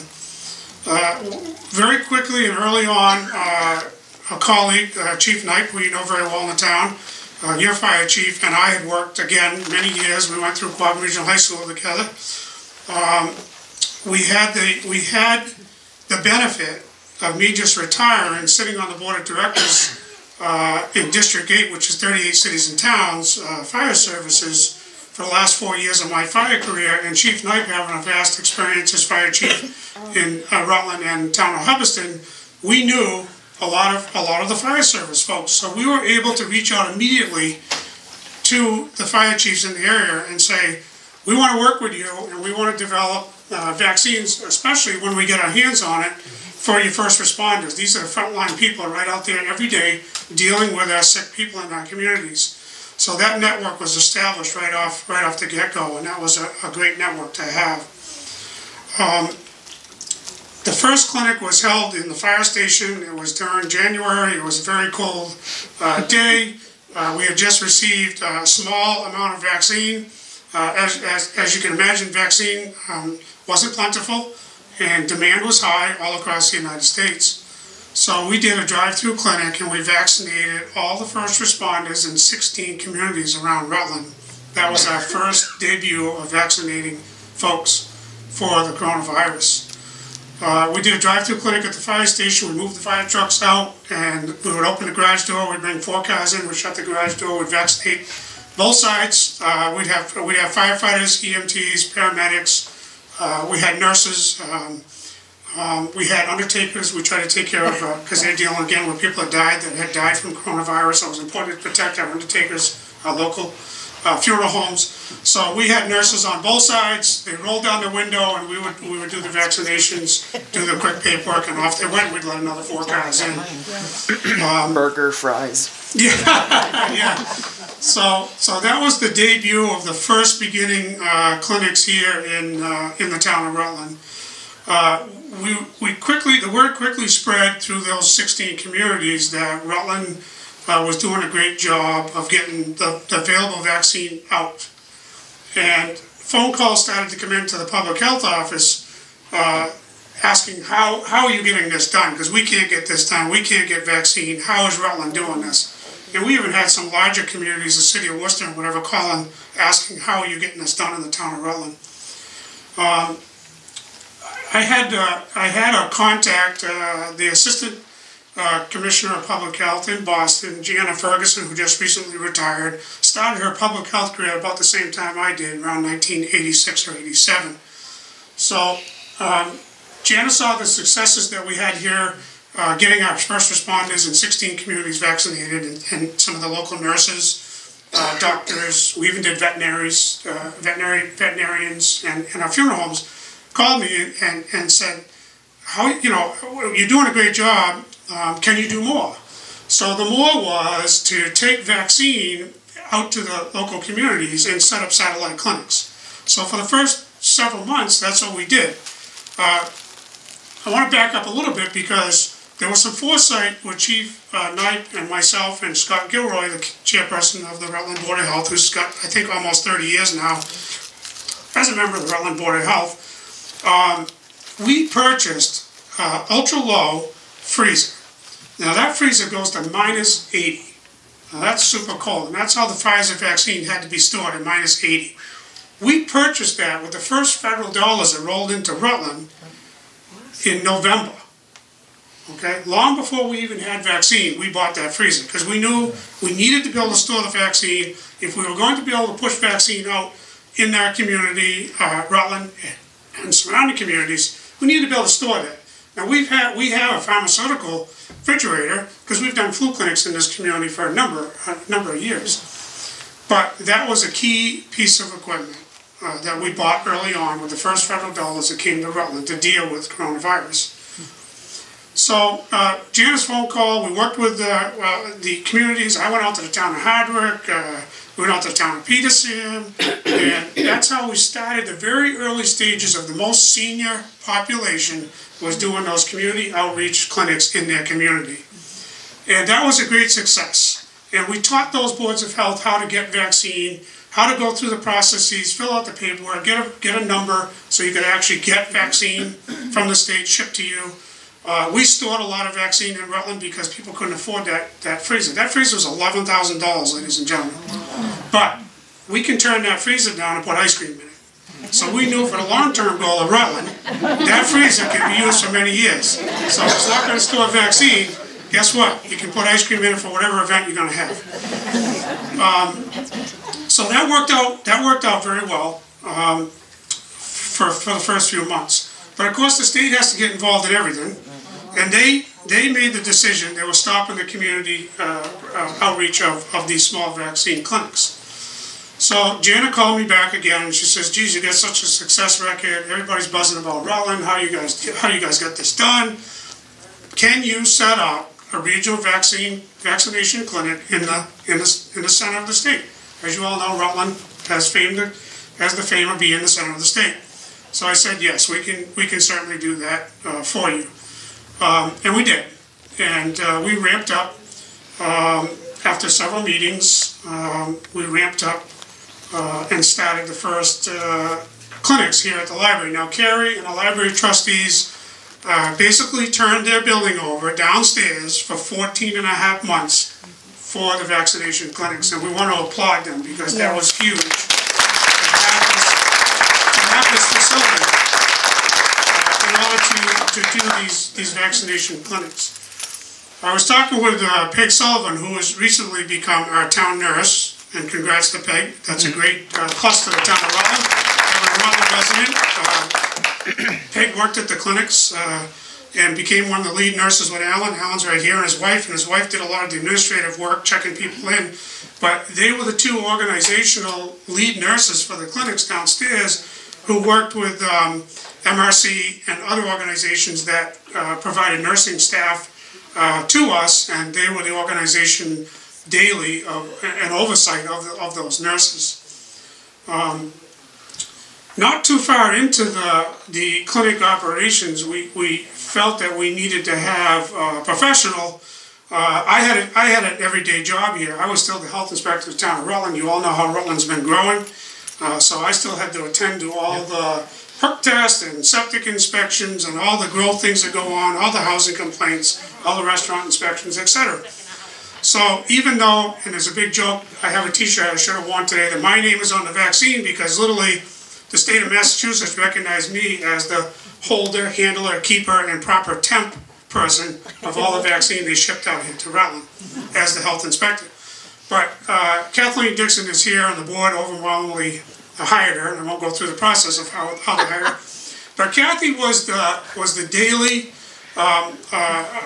person who took care of all the operations that went on downstairs as far as registration, making sure that people got registered, help people when they need to get registered, the daily flow, the organization of the clinic itself downstairs, So Kathy, we owe you a great round of gratitude for the work that you did here on behalf of the Rutland Board of Health and all the citizens of the Commonwealth. Thank you.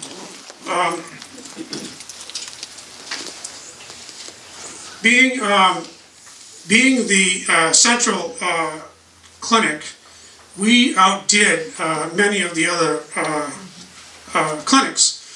And I think Peg mentioned to the fact of 100,000 vaccinations, and she's holding a t-shirt that we all did for the staff at 60,000 vaccinations, and that's a t-shirt that was made for us then.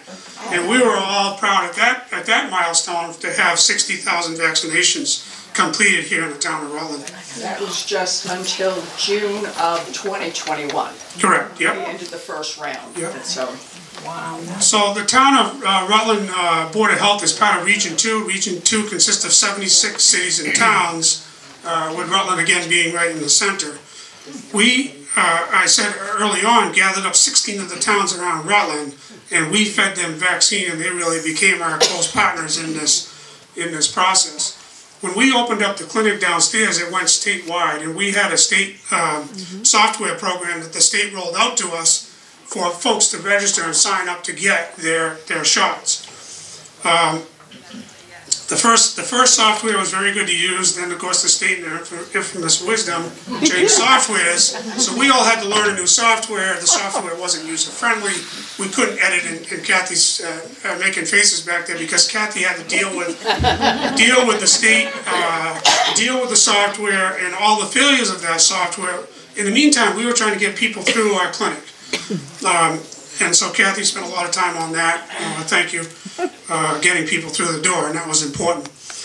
Just to give you some statistical numbers, Harrington Hospital vaccinated from 12/16/20 to 3/31/22, 54,000 people.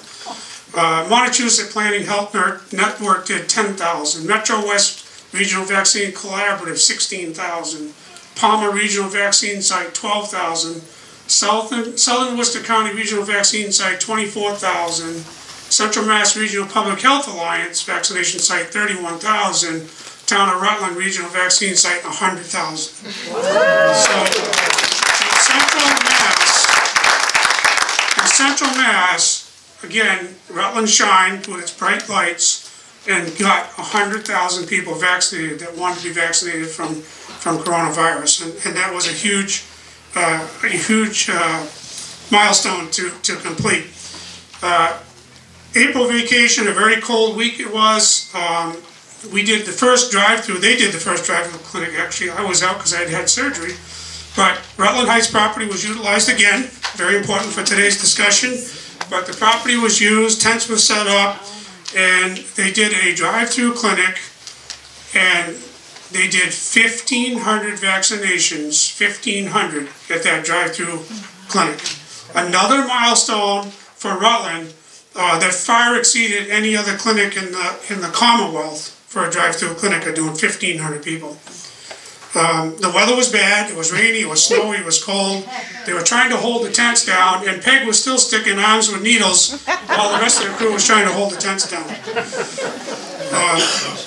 Peg has a poster board there with some pictures on it. I have some pictures that I'll certainly leave after today's presentation. I think there's 1, 2, 3, 4, there's 6 people holding that tent down, and you can see the rain coming down. But the clinic never stopped. These people had their appointments, they were in their cars, and the clinic never stopped, and they got the vaccinations. Rich, may I point something out? Taken by Seth standing in the dry trailer. You can. Rich? He had a very important job in the command center. May I point something out too? Yeah, Kathy. Hi everyone, my name's Catherine Dixon. It's an honor to work with all of these people, but what Rich hadn't mentioned, and then you try to remember back to that springtime, they planned this drive-through clinic during school break. We were going to use school property. The hospital driveway was a perfect circle. And hey, let's use Johnson & Johnson because it's a one and done. It's one and done, and we can have as many in the cars, and we're good, and we won't have to see them again. And a week and a half, 10 days before, Johnson & Johnson was pulled because there were some questions about its efficacy or side effects. And so the state said, and these, I called them the Three Musketeers, Rich, Seth, and Scott. I called them the Three Musketeers because I always swore they shared a brain. And so they were like, you know, it's okay, now Johnson, gung-ho. And I'm like, dude, like Pfizer and Moderna require a second shot. How are we going to get this 1,569 people back through our doors? And we did. They all came back in 2-3 weeks to come to the library to get their second booster shots. And that week, the rain that he's showing you, one of the gentlemen noticed that literally that week was every single New England season was represented that week. We were hot one day to the point where we were in shorts and a t-shirt. One day was rain going sideways, and one day was single-digit temperatures with ice and sleet falling down. It was the craziest. It was, you know, Peg's 75th birthday. Things had to get done. So, but it was an amazing thing, and these guys were just, their answer was always, yes, we can do it. Yes, Rutland can do it. And I'm just sitting back with Lynn Miller going, okay, I'm in. But whenever this community and the communities around us needed something, these guys stepped up, and that's when the creative thinking happens. And I really am from a military family, and you do what you got to do. And there's a lot of human stories along with this too, but Rich failed to mention that when they planned this, it was really a compact, easily planned something. It's kind of cool. It's still a drive-through. Johnson & Johnson, love to see you again. And just the whole world turns on a dime. And you got to be flexible, and you got to step up, and that's what Rutland did. And I think that is part of this heroic micro story of this bigger, one chapter of this bigger COVID in Rutland vaccination book.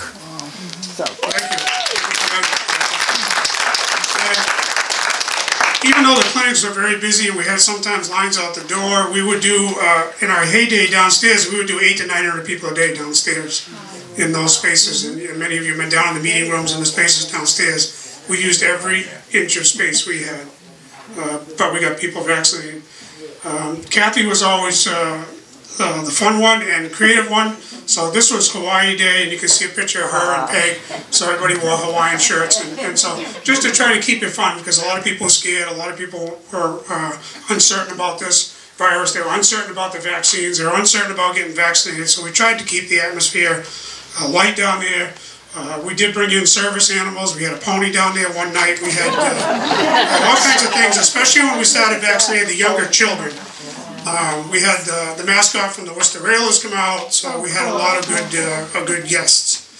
You'll see on that board there, there's a syringe that I brought today, and just picture us in that back room, the small little kitchen area that Carrie has down there, filling 100,000 of those syringes, because that's what we did. So paramedics, Chief Knight, myself, the nursing staff, the senior nursing staff, we would all come in 2 to 3 hours before the clinic. We already knew what the count was going to be for the day, whether it was 500, 700, whatever it was, and we would preload syringes, and we did that by the hour. Hours. So there is a vaccine vial, I believe it's Moderna, that's attached to that. Just to give you an idea of how the packaging was of that was Moderna that came in, and we would have to draw that out into the syringes. The Pfizer initially had to be mixed with saline. There's a saline vial on there as well. So the Pfizer vaccine had to be diluted, so we have to draw up the saline in a 3 ml syringe, put that into the Pfizer, shake the Pfizer 10 times gently, because we didn't want to break the strains of the vaccine, and then we would draw up the syringes. So yeah, it was basically like a baby, yeah, gently. So this went on for days and days and days in order to get the masses vaccinated here in Rutland. Thank you. You're welcome. Yes. So, some key people, Wachusett Medical Reserve Corps certainly supplied great staffing here in Rutland. Judy O'Donnell was a former nurse in town, and now Peg O'Sullivan is our Rutland nurse. Now, Peg continues through the state database of reviewing all the communicable diseases that come into Rutland. That's one of her roles, and so she knows who is positive today. She knows what the flu cases look like and all the communicable diseases. She does the case follow-up phone calls to those individuals and interfaces with them as our public health nurse. So again, thank you, Peg, for your work you're doing. Rutland Fire Department and Chief Knight, I can't say enough about Chief Knight worked with us daily. And not only did he have his duties as fire chief here in the town of Rutland, but he's also the emergency management director. And the emergency management director is the conduit from the federal government for all federal dollars that come in, especially an event like this. So he had a mountain of paperwork to complete and send to the federal government on a monthly basis. And then the checks would come into Rutland to support our clinic, to support our equipment, to support needs in the community that needed to be addressed dealing with the COVID virus. So I don't believe, I may be corrected, but I don't believe he gets any extra money to be emergency management director. I'm not 100% sure. There's something there for that. Might be a stipend, but I never did. But he had for 14 and a half months plus, he had dual hats on, and he worked hand in hand with us every day. And every morning that the medics weren't out on a call, they were over here filling syringes with us for an hour or two before they started the regular shift at the fire department. So I can't say enough about the Rutland Fire Department, his leadership and their support. Council on Aging did a terrific job getting our seniors signed up. They took the computer program and worked many hours with our seniors getting those folks signed up so they could have a vaccine. The library staff here did the same thing, Carrie staff getting folks signed up and fielding all those phone calls, and Carrie and I have laughed about some of them and cried about some of them phone calls that Carrie would get here from various people. But the library staff, Carrie, the Board of Trustees, I just can't say enough. If we didn't have this facility, if we didn't have this support, we wouldn't have done what we did here in Rutland. So thanks again. The DPW staff, anytime we needed extra sanding or salting out here, as you can imagine, the traffic coming in and out of this library and around the church and out here on Main Street on some of those days was phenomenal. The police department helped us anytime we needed crowd control. And occasionally we'd have an irate customer, believe it or not, because how come they had to wait in line, or they had an appointment somewhere else, or what have you. Or they made their appointment online, but they got here and it wasn't in the computer. So we tried to accommodate each and every one of those, and the staff did a great job to take care of that. The office town staff did a lot of work in town hall, behind the scenes, copying and just providing supportive in a supportive role. Our collaborative towns, which is the 16 towns that we partner with right up front around Rutland. And those boards of health and fire departments and paramedics that came and worked at the clinics on their shifts, on their off shifts, came and worked to support this. The UPS and FedEx drivers who brought vaccine to Rutland by the cases, I mean, in boxes and boxes of syringes and saline and alcohol prep pads, and you just imagine the work that those drivers did delivering that stuff from the state to us and getting it inside town hall and getting it into the vaccine room, which is a secure room in town hall, was phenomenal. We developed an early partnership with pharmacists too, because believe it or not, everybody in the country was buying up supplies. So we were running low on masks, we were running low on latex gloves, we were running low on non-latex gloves.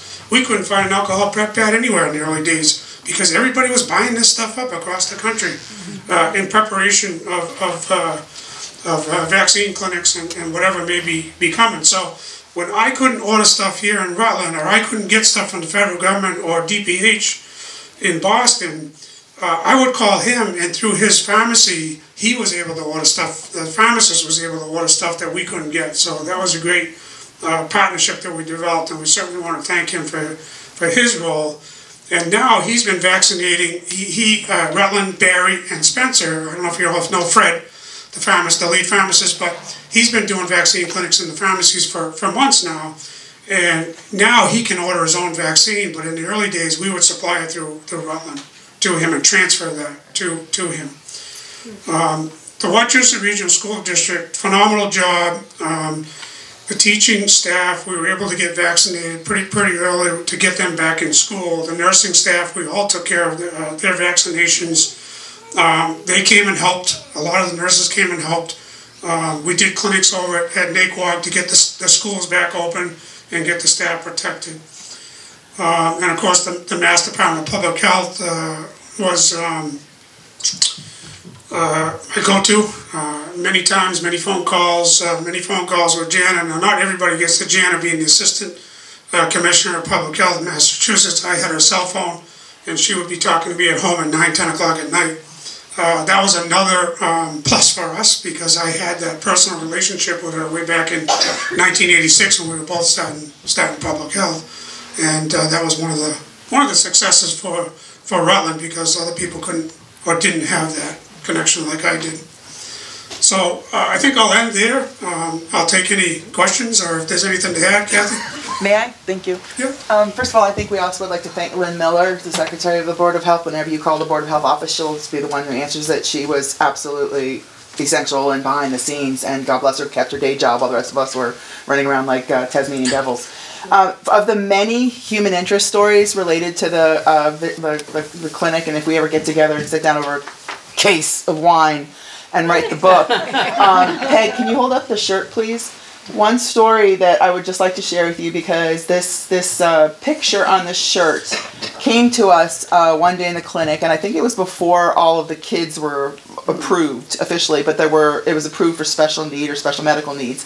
And a mother came in with her, I think, early teenage son, and I think he was a little older than he appeared. He may have been on the spectrum or seriously shy, but you know, he got his first shot, and his mom attended him to the waiting room. And please remember, during the early days that Rich described, I mean, we're at the end of it, so we know it's a heroic story.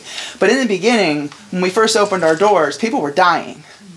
And the first January, February, the first day we had a clinic in this location, you have to please remember that the people who were eligible to receive this vaccination were 75 and above. They haven't left their houses in over a year and a half, decide to leave their houses, make it safe in the ice from their door to their car, make it safe from their home to the library, get out of their car, walk in the library. By the time they came to the door, some of them were shaking from nerves, and would come in, and I think our record was 90 seconds. Like, to have somebody come through the door, be registered, be helped, have a shot in their arm, and be in the 15-minute waiting room, we averaged 90 seconds in the early days. And sometimes that stress of, it was interesting to me that the age group changes. The 75 and above, their responses almost unanimously were, I'm going to live. Yeah. I'm going to live, I'm going to make it. And then it was open to 65 and above. Their responses were, I get to see my grandchildren. So it was fascinating. And then the young, by the time the younger kids. So anyway, this young gentleman comes in with his mom, and she assists him. And of course, we get the Peg to do all of the special vaccinations. And this young gentleman, won 15 minutes, he was trying to verbalize or communicate what this meant to him. And so he quietly came up to me with this little small piece of paper. And while he was waiting 15 minutes, he drew this syringe. And from this syringe, if you get a closer look at it, it's blossoming flowers. And then there's other little things, almost like fireworks. And it's basically new life. And his mom came up and said, my son, he's an artist, and he would like to give this to you. I think he was actually from Worcester, because I brought him a shirt. And he wanted to give this to us and the staff, because this was this way of thanking us. And so we had this little scrap paper, beautiful hand rendering of this picture. It made it on our t-shirts, and it made it on some of our publications, and it made it on, I had some, yeah, there you go. We had challenge coins. I had challenge coins made when we thought we were ending in June of 2021, before we opened back up again later. But so I had challenge coins made for the staff, again, as Rich says, at 60,000 vaccinations. And that drawing is on that challenge coin. So this young man from Worcester, who had no other way to thank us, thanked us in a way that he could. And like I said, it's one of many stories, but because it's, if you can, come look at this shirt. The drawing is just impeccable, and it just, to me, when Peg held up the shirt, it just reminded me, I'm proud to work with the heroes, and I'm grateful for the experience, but there were some people that it was literally life and death. And coming to the clinic and getting a shot was terrifying. And so it was such an honor, and I'm pleased to hear it through Rich's lens about his history and how it all came about. And I just sat back, coming home every day to my husband saying, I'm so grateful I got to meet these people and serve this community in this way. So, but that picture just reminds me of why we did it. Wow. Thank you. Before I close, there's one statistical number I failed to mention is, in the heyday of COVID in Rutland, we had 200 positive cases. 200. And we lost 6 individuals to COVID in Rutland that we know of, that died directly from COVID, that we know of. But 200, that was our number during the heyday of COVID in Rutland. Yeah.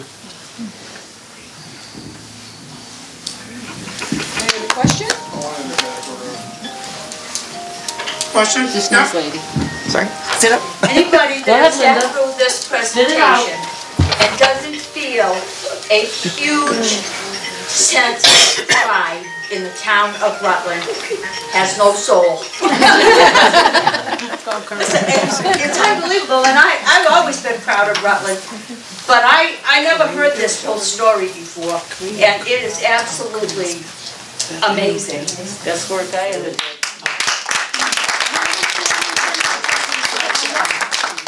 Hi, Linda Salmonson Oberg. I was a newbie coming into Rutland from Holden when all of this started exploding. And I just have to tell you how, and I'm also a nurse. A lot of people know me from the high school, from other places that I've worked. I was just so impressed, number one, that you are holding this in a library. And I imagine it's probably the only library in the state of Massachusetts that probably had such a clinic. And very impressed with Kerry here. And this town is amazing. This town is just amazing. So thank you to everybody that was involved in this, in providing this. Thank you.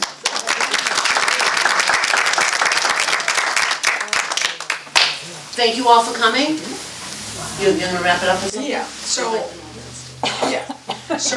I just want to say,